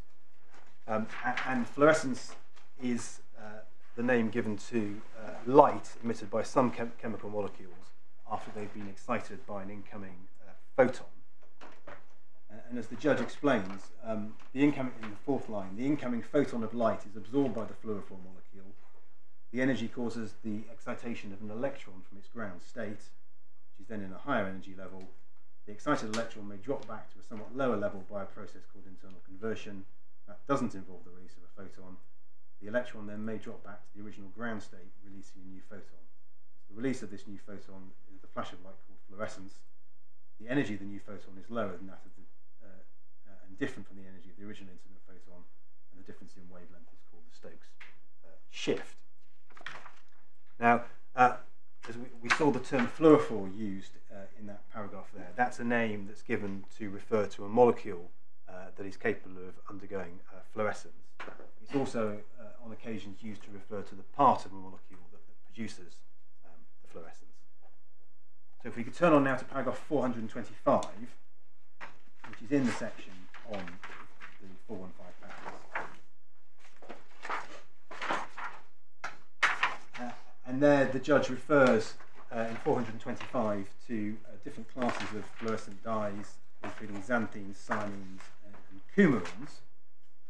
And he gives an example of the xanthine group, which is a 3-ring structure.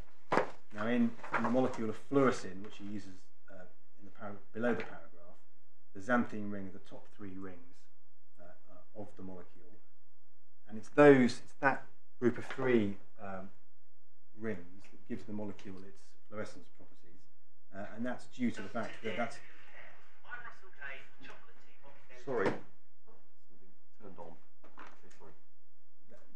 The fluorescence properties comes from that alternating structure of single and chemical bonds that we see in the top group of rings, and that's referred to as a delocalized system.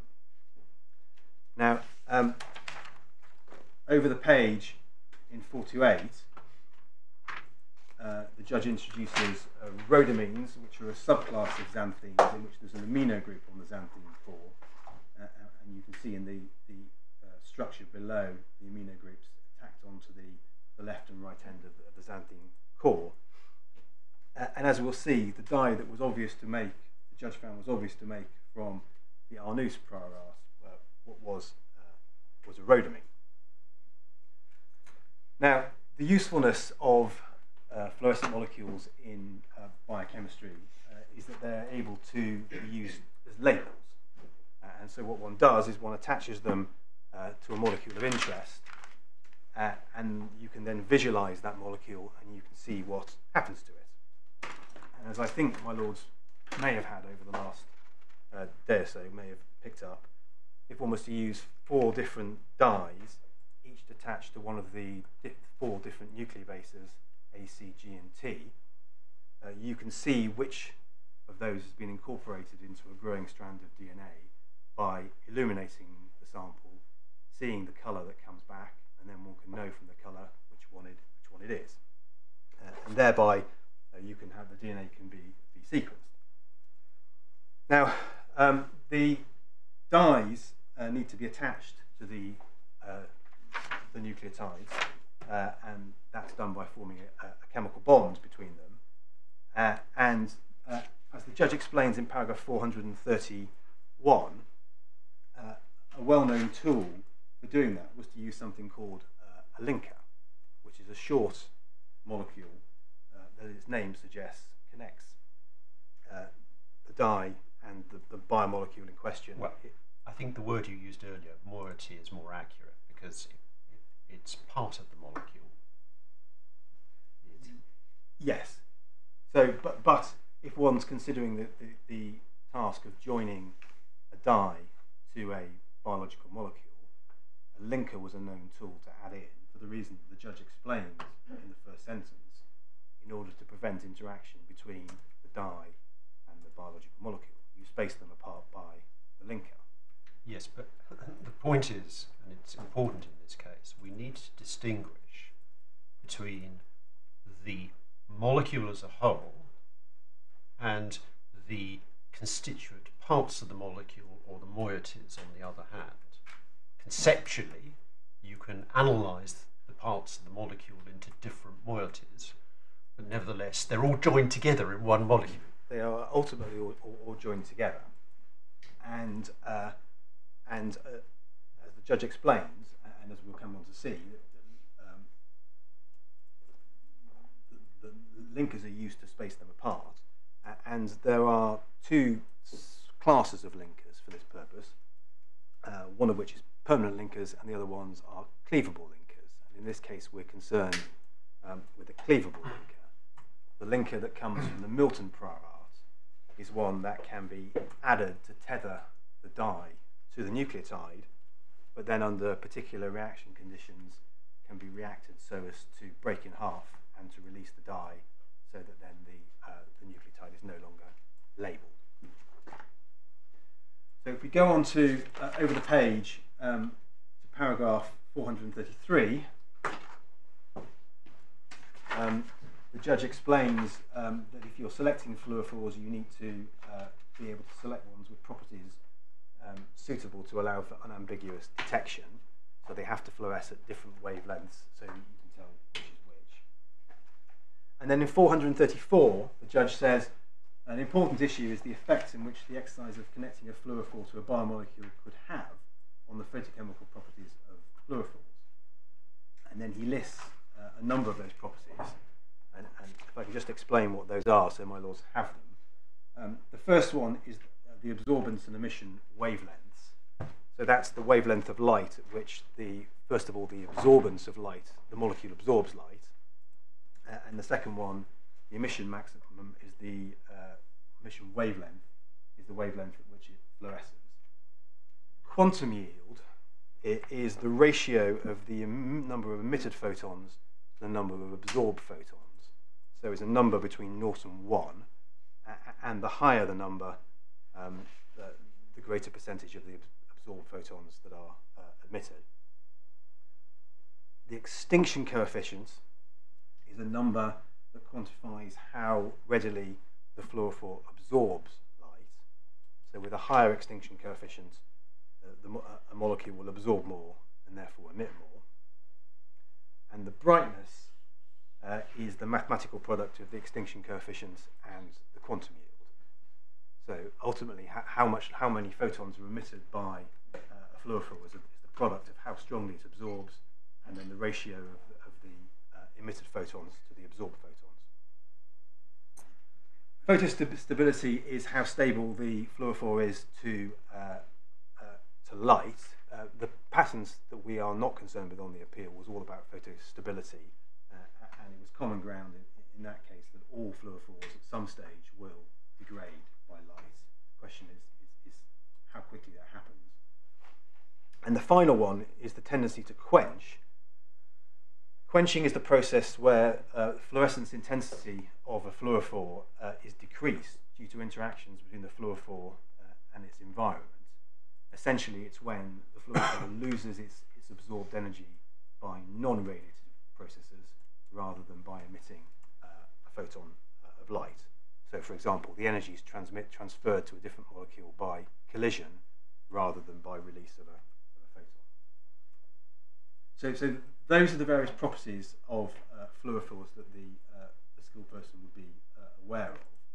And the judge goes on to explain in the rest of 434 and in 435 that the skilled person would first of all know that the spectral properties of xanthine dyes can be altered by changes on the xanthine core, and that's because they affect the delocalized system of that core. So just thinking back to the xanthines, or one can see one in the small diagram at the top of this page, if the linker extends that delocalized system, it changes the whole nature of the delocalized system and effectively makes a new die. And it was common ground that the skilled person would understand that if that occurred, there would be a change to the properties of the die. But just pausing here for a moment, it's not the case in relation to the ultimate molecule that we're concerned about. It's common ground that that doesn't change the delocalized system of the die itself. Then going back to 434, the skilled person also knew that changes made further away from the xanthine core were less likely to make any change to the spectral properties, whilst changes closer to the core were more likely to have an effect. Now those are changes that don't affect the delocalized system, and the closer they are, the more likely to have an effect.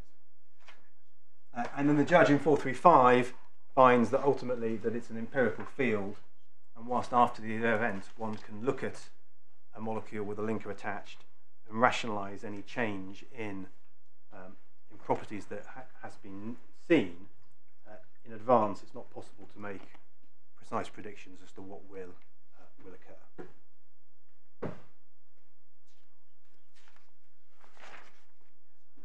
Now, perhaps we can just go back to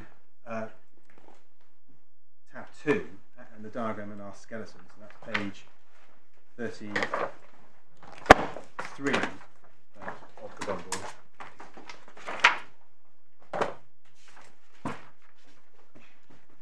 So the relevant claim is claim 1 of the 415 patent, which is to a nucleotide labelled with that molecule. And as I hope my lords have, MGI's case at trial and on appeal is that molecule is a collocation of the two parts, the dye in the green box and the linker in the blue box. Well, I don't think it makes any difference to your case, but the claimed product has to be a collocation of 3 parts, because you've also got the nucleotide. I mean, as I say, I don't think it makes any difference, because just as you distinguish between the two moieties which you've just focused on, the nucleotide is another moiety. It's another moiety. And as we'll see, the judge's finding in relation to Milton was that it would be obvious to attach the linker to a nucleotide with a view to attaching it to a suitable dye. So the judge has put in, if you might say, one obvious bucket, the nucleotide and linker combination. Okay. And then he moves on to consider it. And as I've just anticipated, the judge found that each half of the collocation shown in that diagram was obvious. And MGI's case is that there's no synergistic or non-obvious interaction between those two parts of the molecule. When they're connected, the dye still fluoresces and the linker still links the dye to the nucleotide and still cleaves under the same conditions. And both parts of the molecule do exactly the same thing when linked together as they would have done before. And so for that reason, MGI's case is that this is a collocation. How does that work with a linking moiety? You can understand how a dye, you can say it works the same as before, because it will fluoresce when it's on its own as when it's incorporated into a larger molecule. But a linking section is inherently linking. It doesn't stand on its own. I mean, of course you can make it on its own, but its function is as a linker. Yes, but if one thinks of the obvious molecule from Milton, which is the nucleotide and the linker, what that does is that enables something to be attached to the end of it, and then to cleave in the specific conditions when you want to cleave it. That's the property of the linker, and that property isn't changed by attaching the dye to the end of it.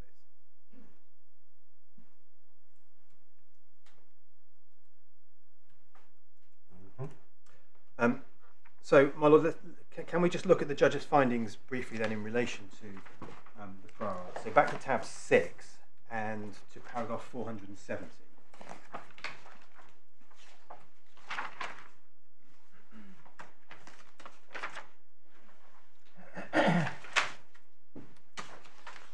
So this is where the judge starts to deal with the prior art, and he is in 471. He says at the end, the essential idea disclosed is to conjugate a suitable fluorophore via a suitable cleavable linker to a suitably functionalised nucleotide. And he says a suitably functionalised nucleotide is shown on page 38. And I think probably we ought to get Milton out briefly just to look at a couple of passages in this, just for context. So that's in the supplemental bundle at tab 8.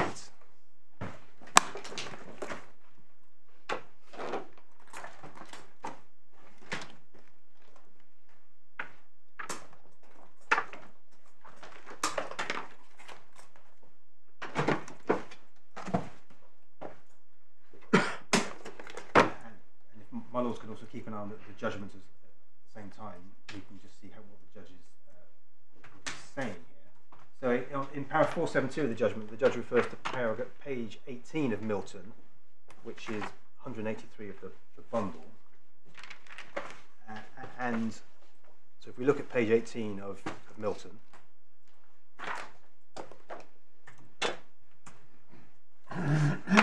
paragraph that starts at line 12, the methods of the present invention make use of conventional detection labels. Detection can be carried out by any suitable method, including fluorescence spectroscopy or by any other optical means. The preferred label is a fluorophore. It goes on to define what a fluorophore is. And then many suitable fluorescent labels are known. And it gives some examples. And down at line 29, other commercially available fluorescent labels include, but are not limited to, fluorescein, rhodamine, including TMR, Texas Red and ROX, Alexa, Bodipy, acridine, coumarin, and so on. And obviously one of those is the rhodamines, of which ultimately the dye the judge found to be obvious from Arnold is a member of that class. If we then turn over to page 21 in Milton, and the middle paragraph starting at line 11, as well as the moiety cleavable by water-soluble phosphines or transition metal-based catalyst, the cleavable linkage may also comprise a spacer unit. The spacer distances the nucleotide base from the cleavage site or label. The length of the moiety is unimportant, provided that the label is held a sufficient distance from the nucleotide so as not to interfere with the interaction between the nucleotide and the enzyme.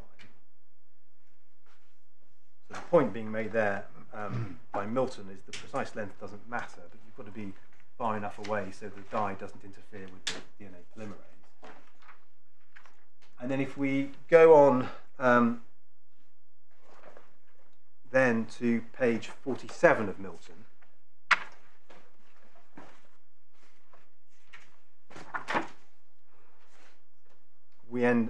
this is where Milton describes the synthesis of the linker, which is, as we'll see in due course, the one that's referred to as linker 3 by the patent in suit. And that's the molecule in the bottom right-hand corner on page 47 at the top, 212 of the bundle. And over onto page 49 at the top, Milton attaches that linker to a dye, and that's a dye that's a commercially available dye called SIA. And then the dye is the part on the left. Dye is the part on the left. So everything from, my lord looks at the big molecule below. You can see there's an amide bond. The dye is the part on the left, and everything from the NH to the right is the cleavable linker. Yep. And then if one goes over the page to page 50, we see that dye and linker has then been added to a nucleotide, and this is a modified DUTP, which has been added onto the right-hand end. The only difference in this diagram is that the dye is just being drawn as SIA3 rather than the whole structure. Sorry, can you remind me what's DUTP? It's the UTP is uracil triphosphate, which is the version of thymidine that's present in RNA. Yeah. Now, if one then goes back to the judgment, paragraph 477, one can see that the judge has set out those structures, and he explains that the thymidine form of the same labelled nucleotide is used in 2 cycles of sequencing by synthesis from page 52 of Milton. The results are shown in the form of gels using radiolabelled phosphorus. No results are presented based on using fluorescent detection. The gels show that the linker did not prevent incorporation of the nucleotide, although there's evidence in the gels that the incorporation was not 100%. Incorporation of the second cycle is reasonably clear. The skilled person would see these results as supportive of the teaching of Milton that the linker should not interfere with the polymerase reaction. And then over the page, his ultimate finding on Milton. In terms of claim 1 of 415, Milton discloses the nucleotide labelled with a molecule identical to the claim up to the middle amide of claim 1. In other words, it discloses what I will call derivatized nucleotide plus linker LN3. And when we look at the patent, my lord, that terminology will make more sense. It will be obvious for the skilled person given Milton to make that linker nucleotide combination with a view to conjugating that combined molecule to a suitable dye, which may have to be derivatized. They would make this molecule with a reasonable prospect that if they tested it in sequencing by synthesis, it would not interfere with the incorporation reaction catalyzed by DNA polymerase. So that was the judge's findings in relation to Milton. But we nevertheless need to take into account what he says in 479. No case that it will be obvious for the skilled person to alight on die 16 of Arnold at all. The reference to rhodamines does not take the skilled person to Arnold on any view. So, leaving aside collocation case, it's not obvious to combine the two. Yeah. Yes. Yeah.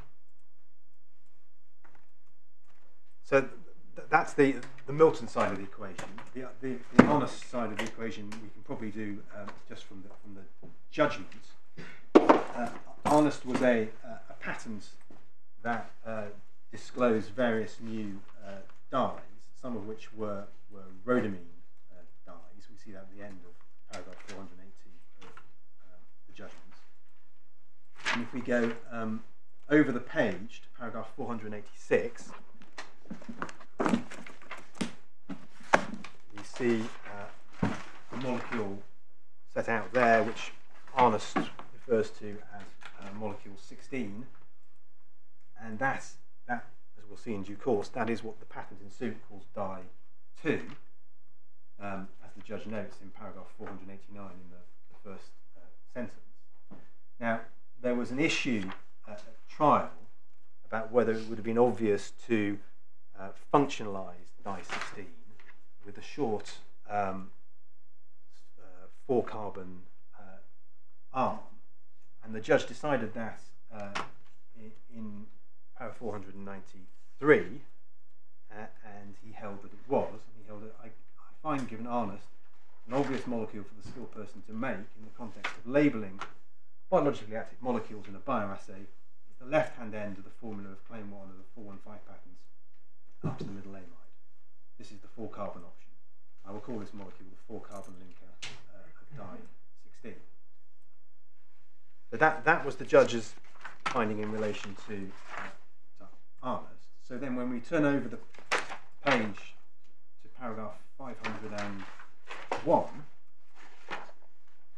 the judge says, on the conclusions I've reached, it follows that claim 1 will be invalid if it's a collocation, and it sets out that it's a combination of the two aspects that he's just been dealing with.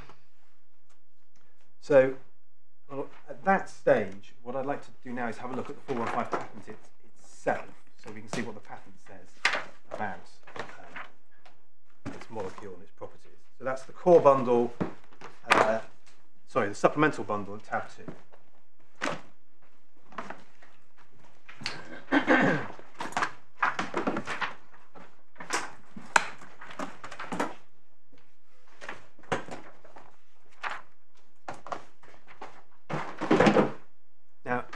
although in the form before your lordships, the 415 patents claims are quite narrow, the disclosure is much wider.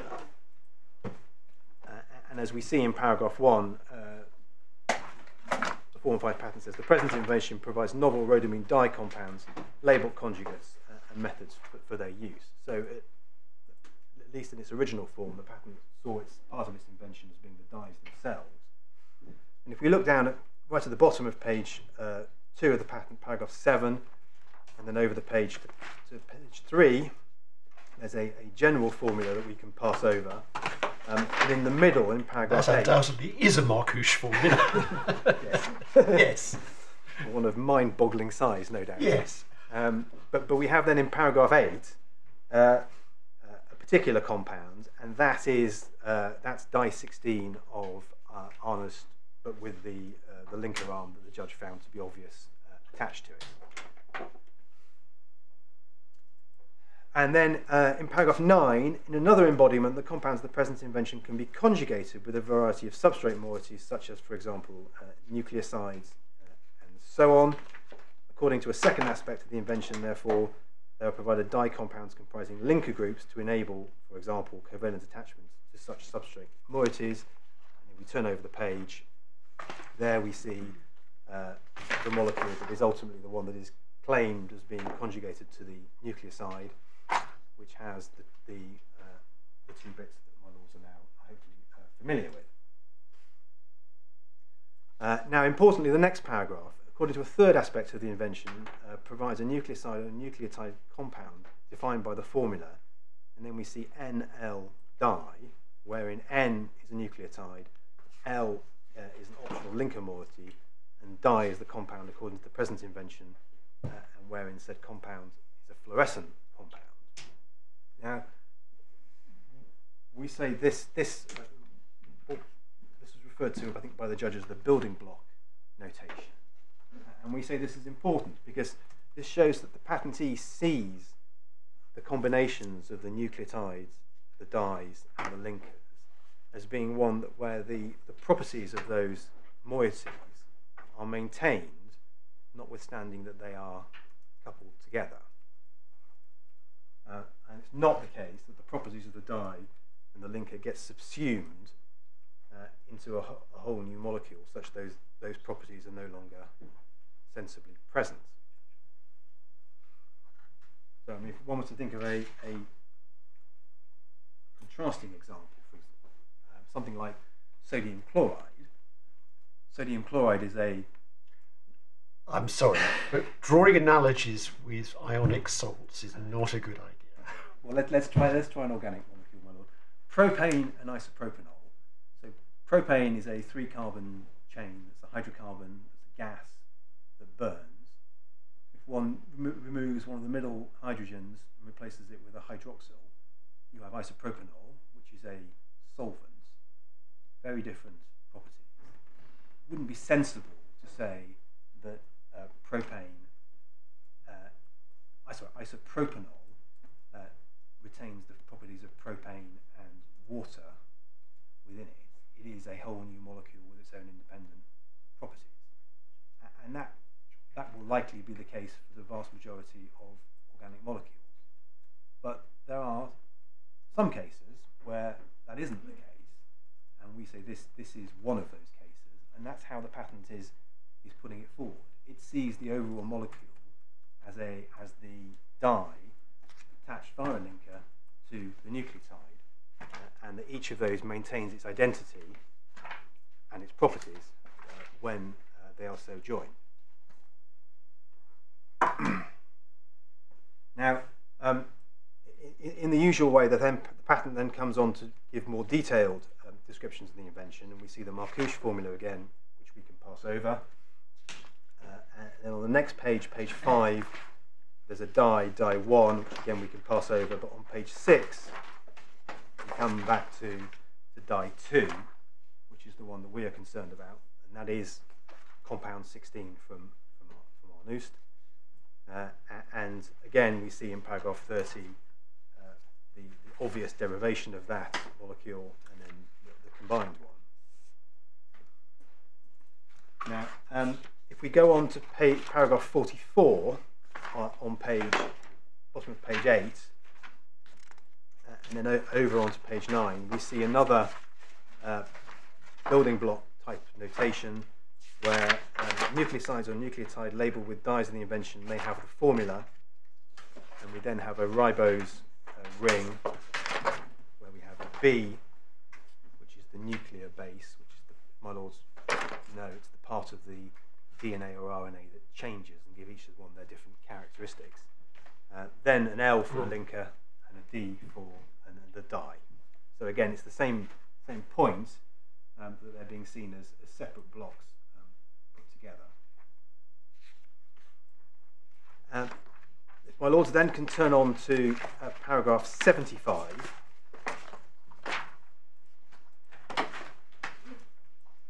And this is where the patent is talking about kits of modified nucleotides labelled with dyes. So the invention also provides kits of modified nucleotide labelled with dyes. Such kits will generally include at least one modified nucleotide or nucleoside labelled with a dye according to the invention, together with at least another further component. In 76, where the kits comprise a plurality, particularly 2, or more particularly 4 modified nucleotides labelled with a dye, the different nucleotides may be labelled with a different dye compounds. Where the different nucleosides are labelled with a different dye compound, it's a feature of the kits. The dyes are spectrally distinguishable fluorescent dyes, so that's the obvious point that you need to tell them apart. And then if we skip out that definition down to line 39, when 2 modified nucleotides labelled with fluorescent dyes are supplied in kit form, it's a feature of the invention that the spectrally distinguishable fluorescent dyes can be excited at the same wavelength, such as, for example, by the same laser. So the idea is you have 2 that you shine the same light on, they'll both absorb enough to emit. And then when 4 modified nucleotides labelled with fluorescent dyes are supplied in the kit form, it's a feature that 2 of them can be excited at one wavelength and the other 2 at another. So you only need 2 lasers to be able to image all 4 dyes. In 77, in one embodiment, the kit is a modified nucleotide labelled with dye 2, so that's our dye of interest. And a second with a second dye, and it gives some requirements about the absorption. And 3 lines from the bottom of 77, more particularly, the modified nucleotides are labelled with dye 2 and an alternate dye that excites at 532 nanometers, such as Atto 532 or Alexa 532. So those are commercially available dyes. In 78, it talks about the other dyes that are excitable at a different wavelength, and over the page gives some examples of those. And if we look on page 14, starting at line 2, in a particular embodiment of the invention provides a set of nucleotides A, C, G, and T, each labelled with one of the following spectrally distinguishable dyes: dye 2, Atto 535, Sci5 analog, such as the Ferriana dye and dye 681. And then it gives another different combination. And then in 79 and 80, it refers to alternatives, first for dye 681, and then secondly of the S07181 dye. Now, my lords, what we say about this is that the patent is putting forward a whole range of different dyes that can be used with the linker to attach to nucleotides. And the criteria of choice of the dyes in the patent is not whether there's any interaction between the dye and the linker. It was one of 2 things. Firstly, can it be excited with the same laser as at least one other dye? And secondly, does it have an emission spectrum that allows it to be distinguishable from all the other dyes in the kit? And what the patent isn't concerned about is addressing interactions between the dye and the linker, save in relation to one specific example that I'm going to come on to in a moment. But then follows some examples that we can pass through relatively quickly. The first one, starting on page 14, is the synthesis of die 2, which you can see culminating on page 16, with die 2 at the top. And in paragraph 91, we can note that the only spectrochemical property of that dye that's given in line 19 is that its maximum absorption was at 560 nanometers. At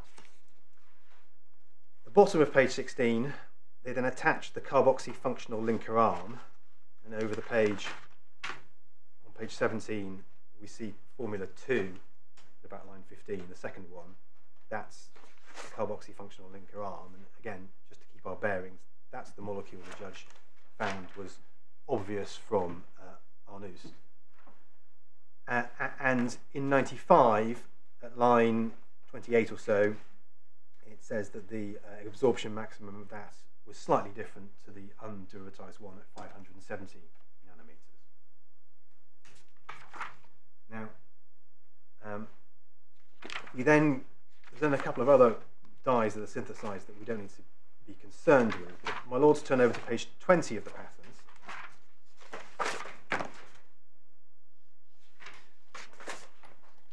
We see here example 4, synthesis of the azide linker, which they call LN3.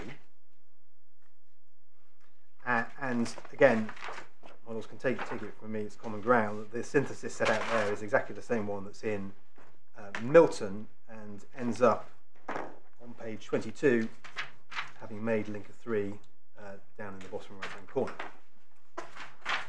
Then over onto page 23, example 5, we have attachment of azide linker, preparation die 2 dash linker 3. And obviously, my lords appreciate we rely upon this as more the building block notation, showing that the patent sees these as the die attached to the linker. And the synthesis is described. Now, importantly, there's no information given as to the fluorescent properties of the dye now that it has the linker attached. There's no information at all. And it's obviously this is the step the judge, when he came to consider the collocation issue, was concerned about. It was the adding the linker to the die 2. And so the patent doesn't give any information as to whether there's any effect of adding the linker, whether it makes the dye better, worse, or whether it does nothing at all. And then on page 24, step 2 is the attachment, we see at line 15, attachment of die 2, linker 3 to T nucleotide triphosphate. So again, more building block notation. It attaches the linker, and again, so it attaches the nucleoside to the entire molecule. And again, there's no information given about the photochemical properties of the dye having had the nucleoside attached. Then we can very quickly go through the other examples.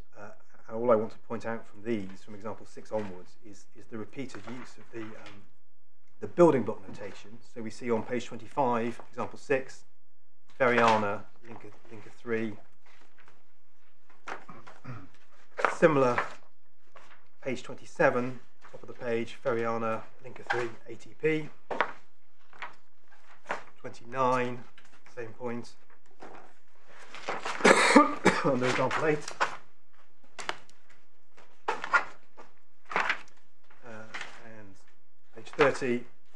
Now, just before the German, my lord, page 31, example 9. I mentioned a moment ago there was one difference in when the patent is concerned about interactions. And you see here, example 9, preparation of assay 532, PEG 12, linker 3, DGTP. Now, what they've done here, what the patentee's done, is he's added a polyethylene glycol spacer into the linker. And the reason why they've done that is explained back in paragraph 37. And perhaps I can ask your lordships to turn back to 37 and read it, and I'll have a glass of water. Stop. Thank you.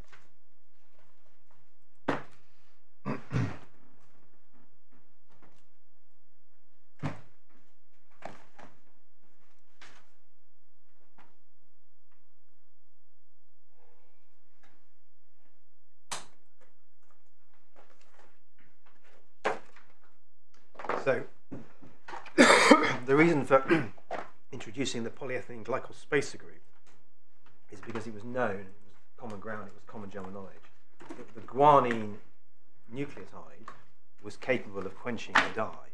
So the polyethylene glycol was put in for that purpose. And this is the only place in the patent where it considers the issue of any interaction between the dye and any other part of the linker or the nucleotide. And the final bit of the patent, just to draw your lordship's attention to, is the last paragraph on page 37.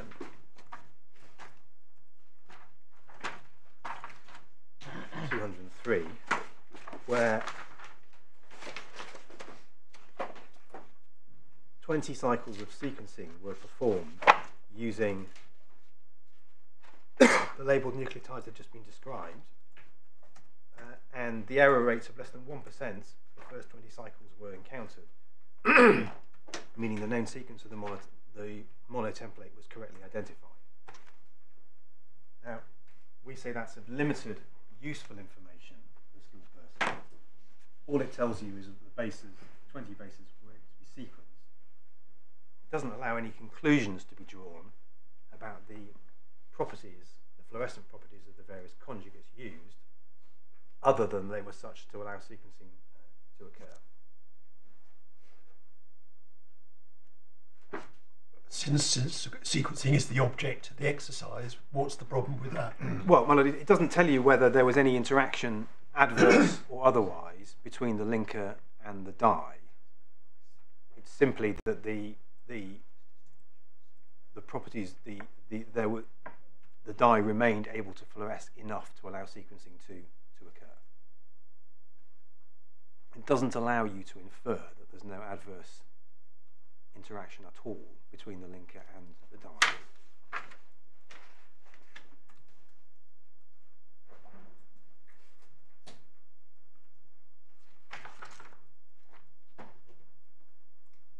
So can I just make 4 points in relation to the patent, just to draw it together before the shorter Germans? So the first one is that the patent approaches the conjugation of the dye to the linker to the nucleoside on the basis that they're the separate moieties, and that using that building block notation that we've seen throughout the patent, it takes the approach that when the dye is conjugated to linker 3, it's not seen as a new molecule with its own separate properties, but it remains the dye connected to linker 3. Secondly, there's no suggestion in the patent that there's any synergy when dye 2 is added to linker 3 and or the nucleoside. In fact, the patent provides no information at all as to whether there's any change. In contrast, where there is an effect, the polyethylene glycol linker, the patent calls it out. And the fourth point is the one I've just made, that the fact that the dye 2 linker 3 combination can be used in sequencing doesn't tell you anything about the properties of that molecule after conjugation, other than the fact that it can be used in sequencing. But as we'll see when we come to the authorities, the fact that the entity alleged to be a collocation is itself useful isn't an answer to the issue about whether it's inventable.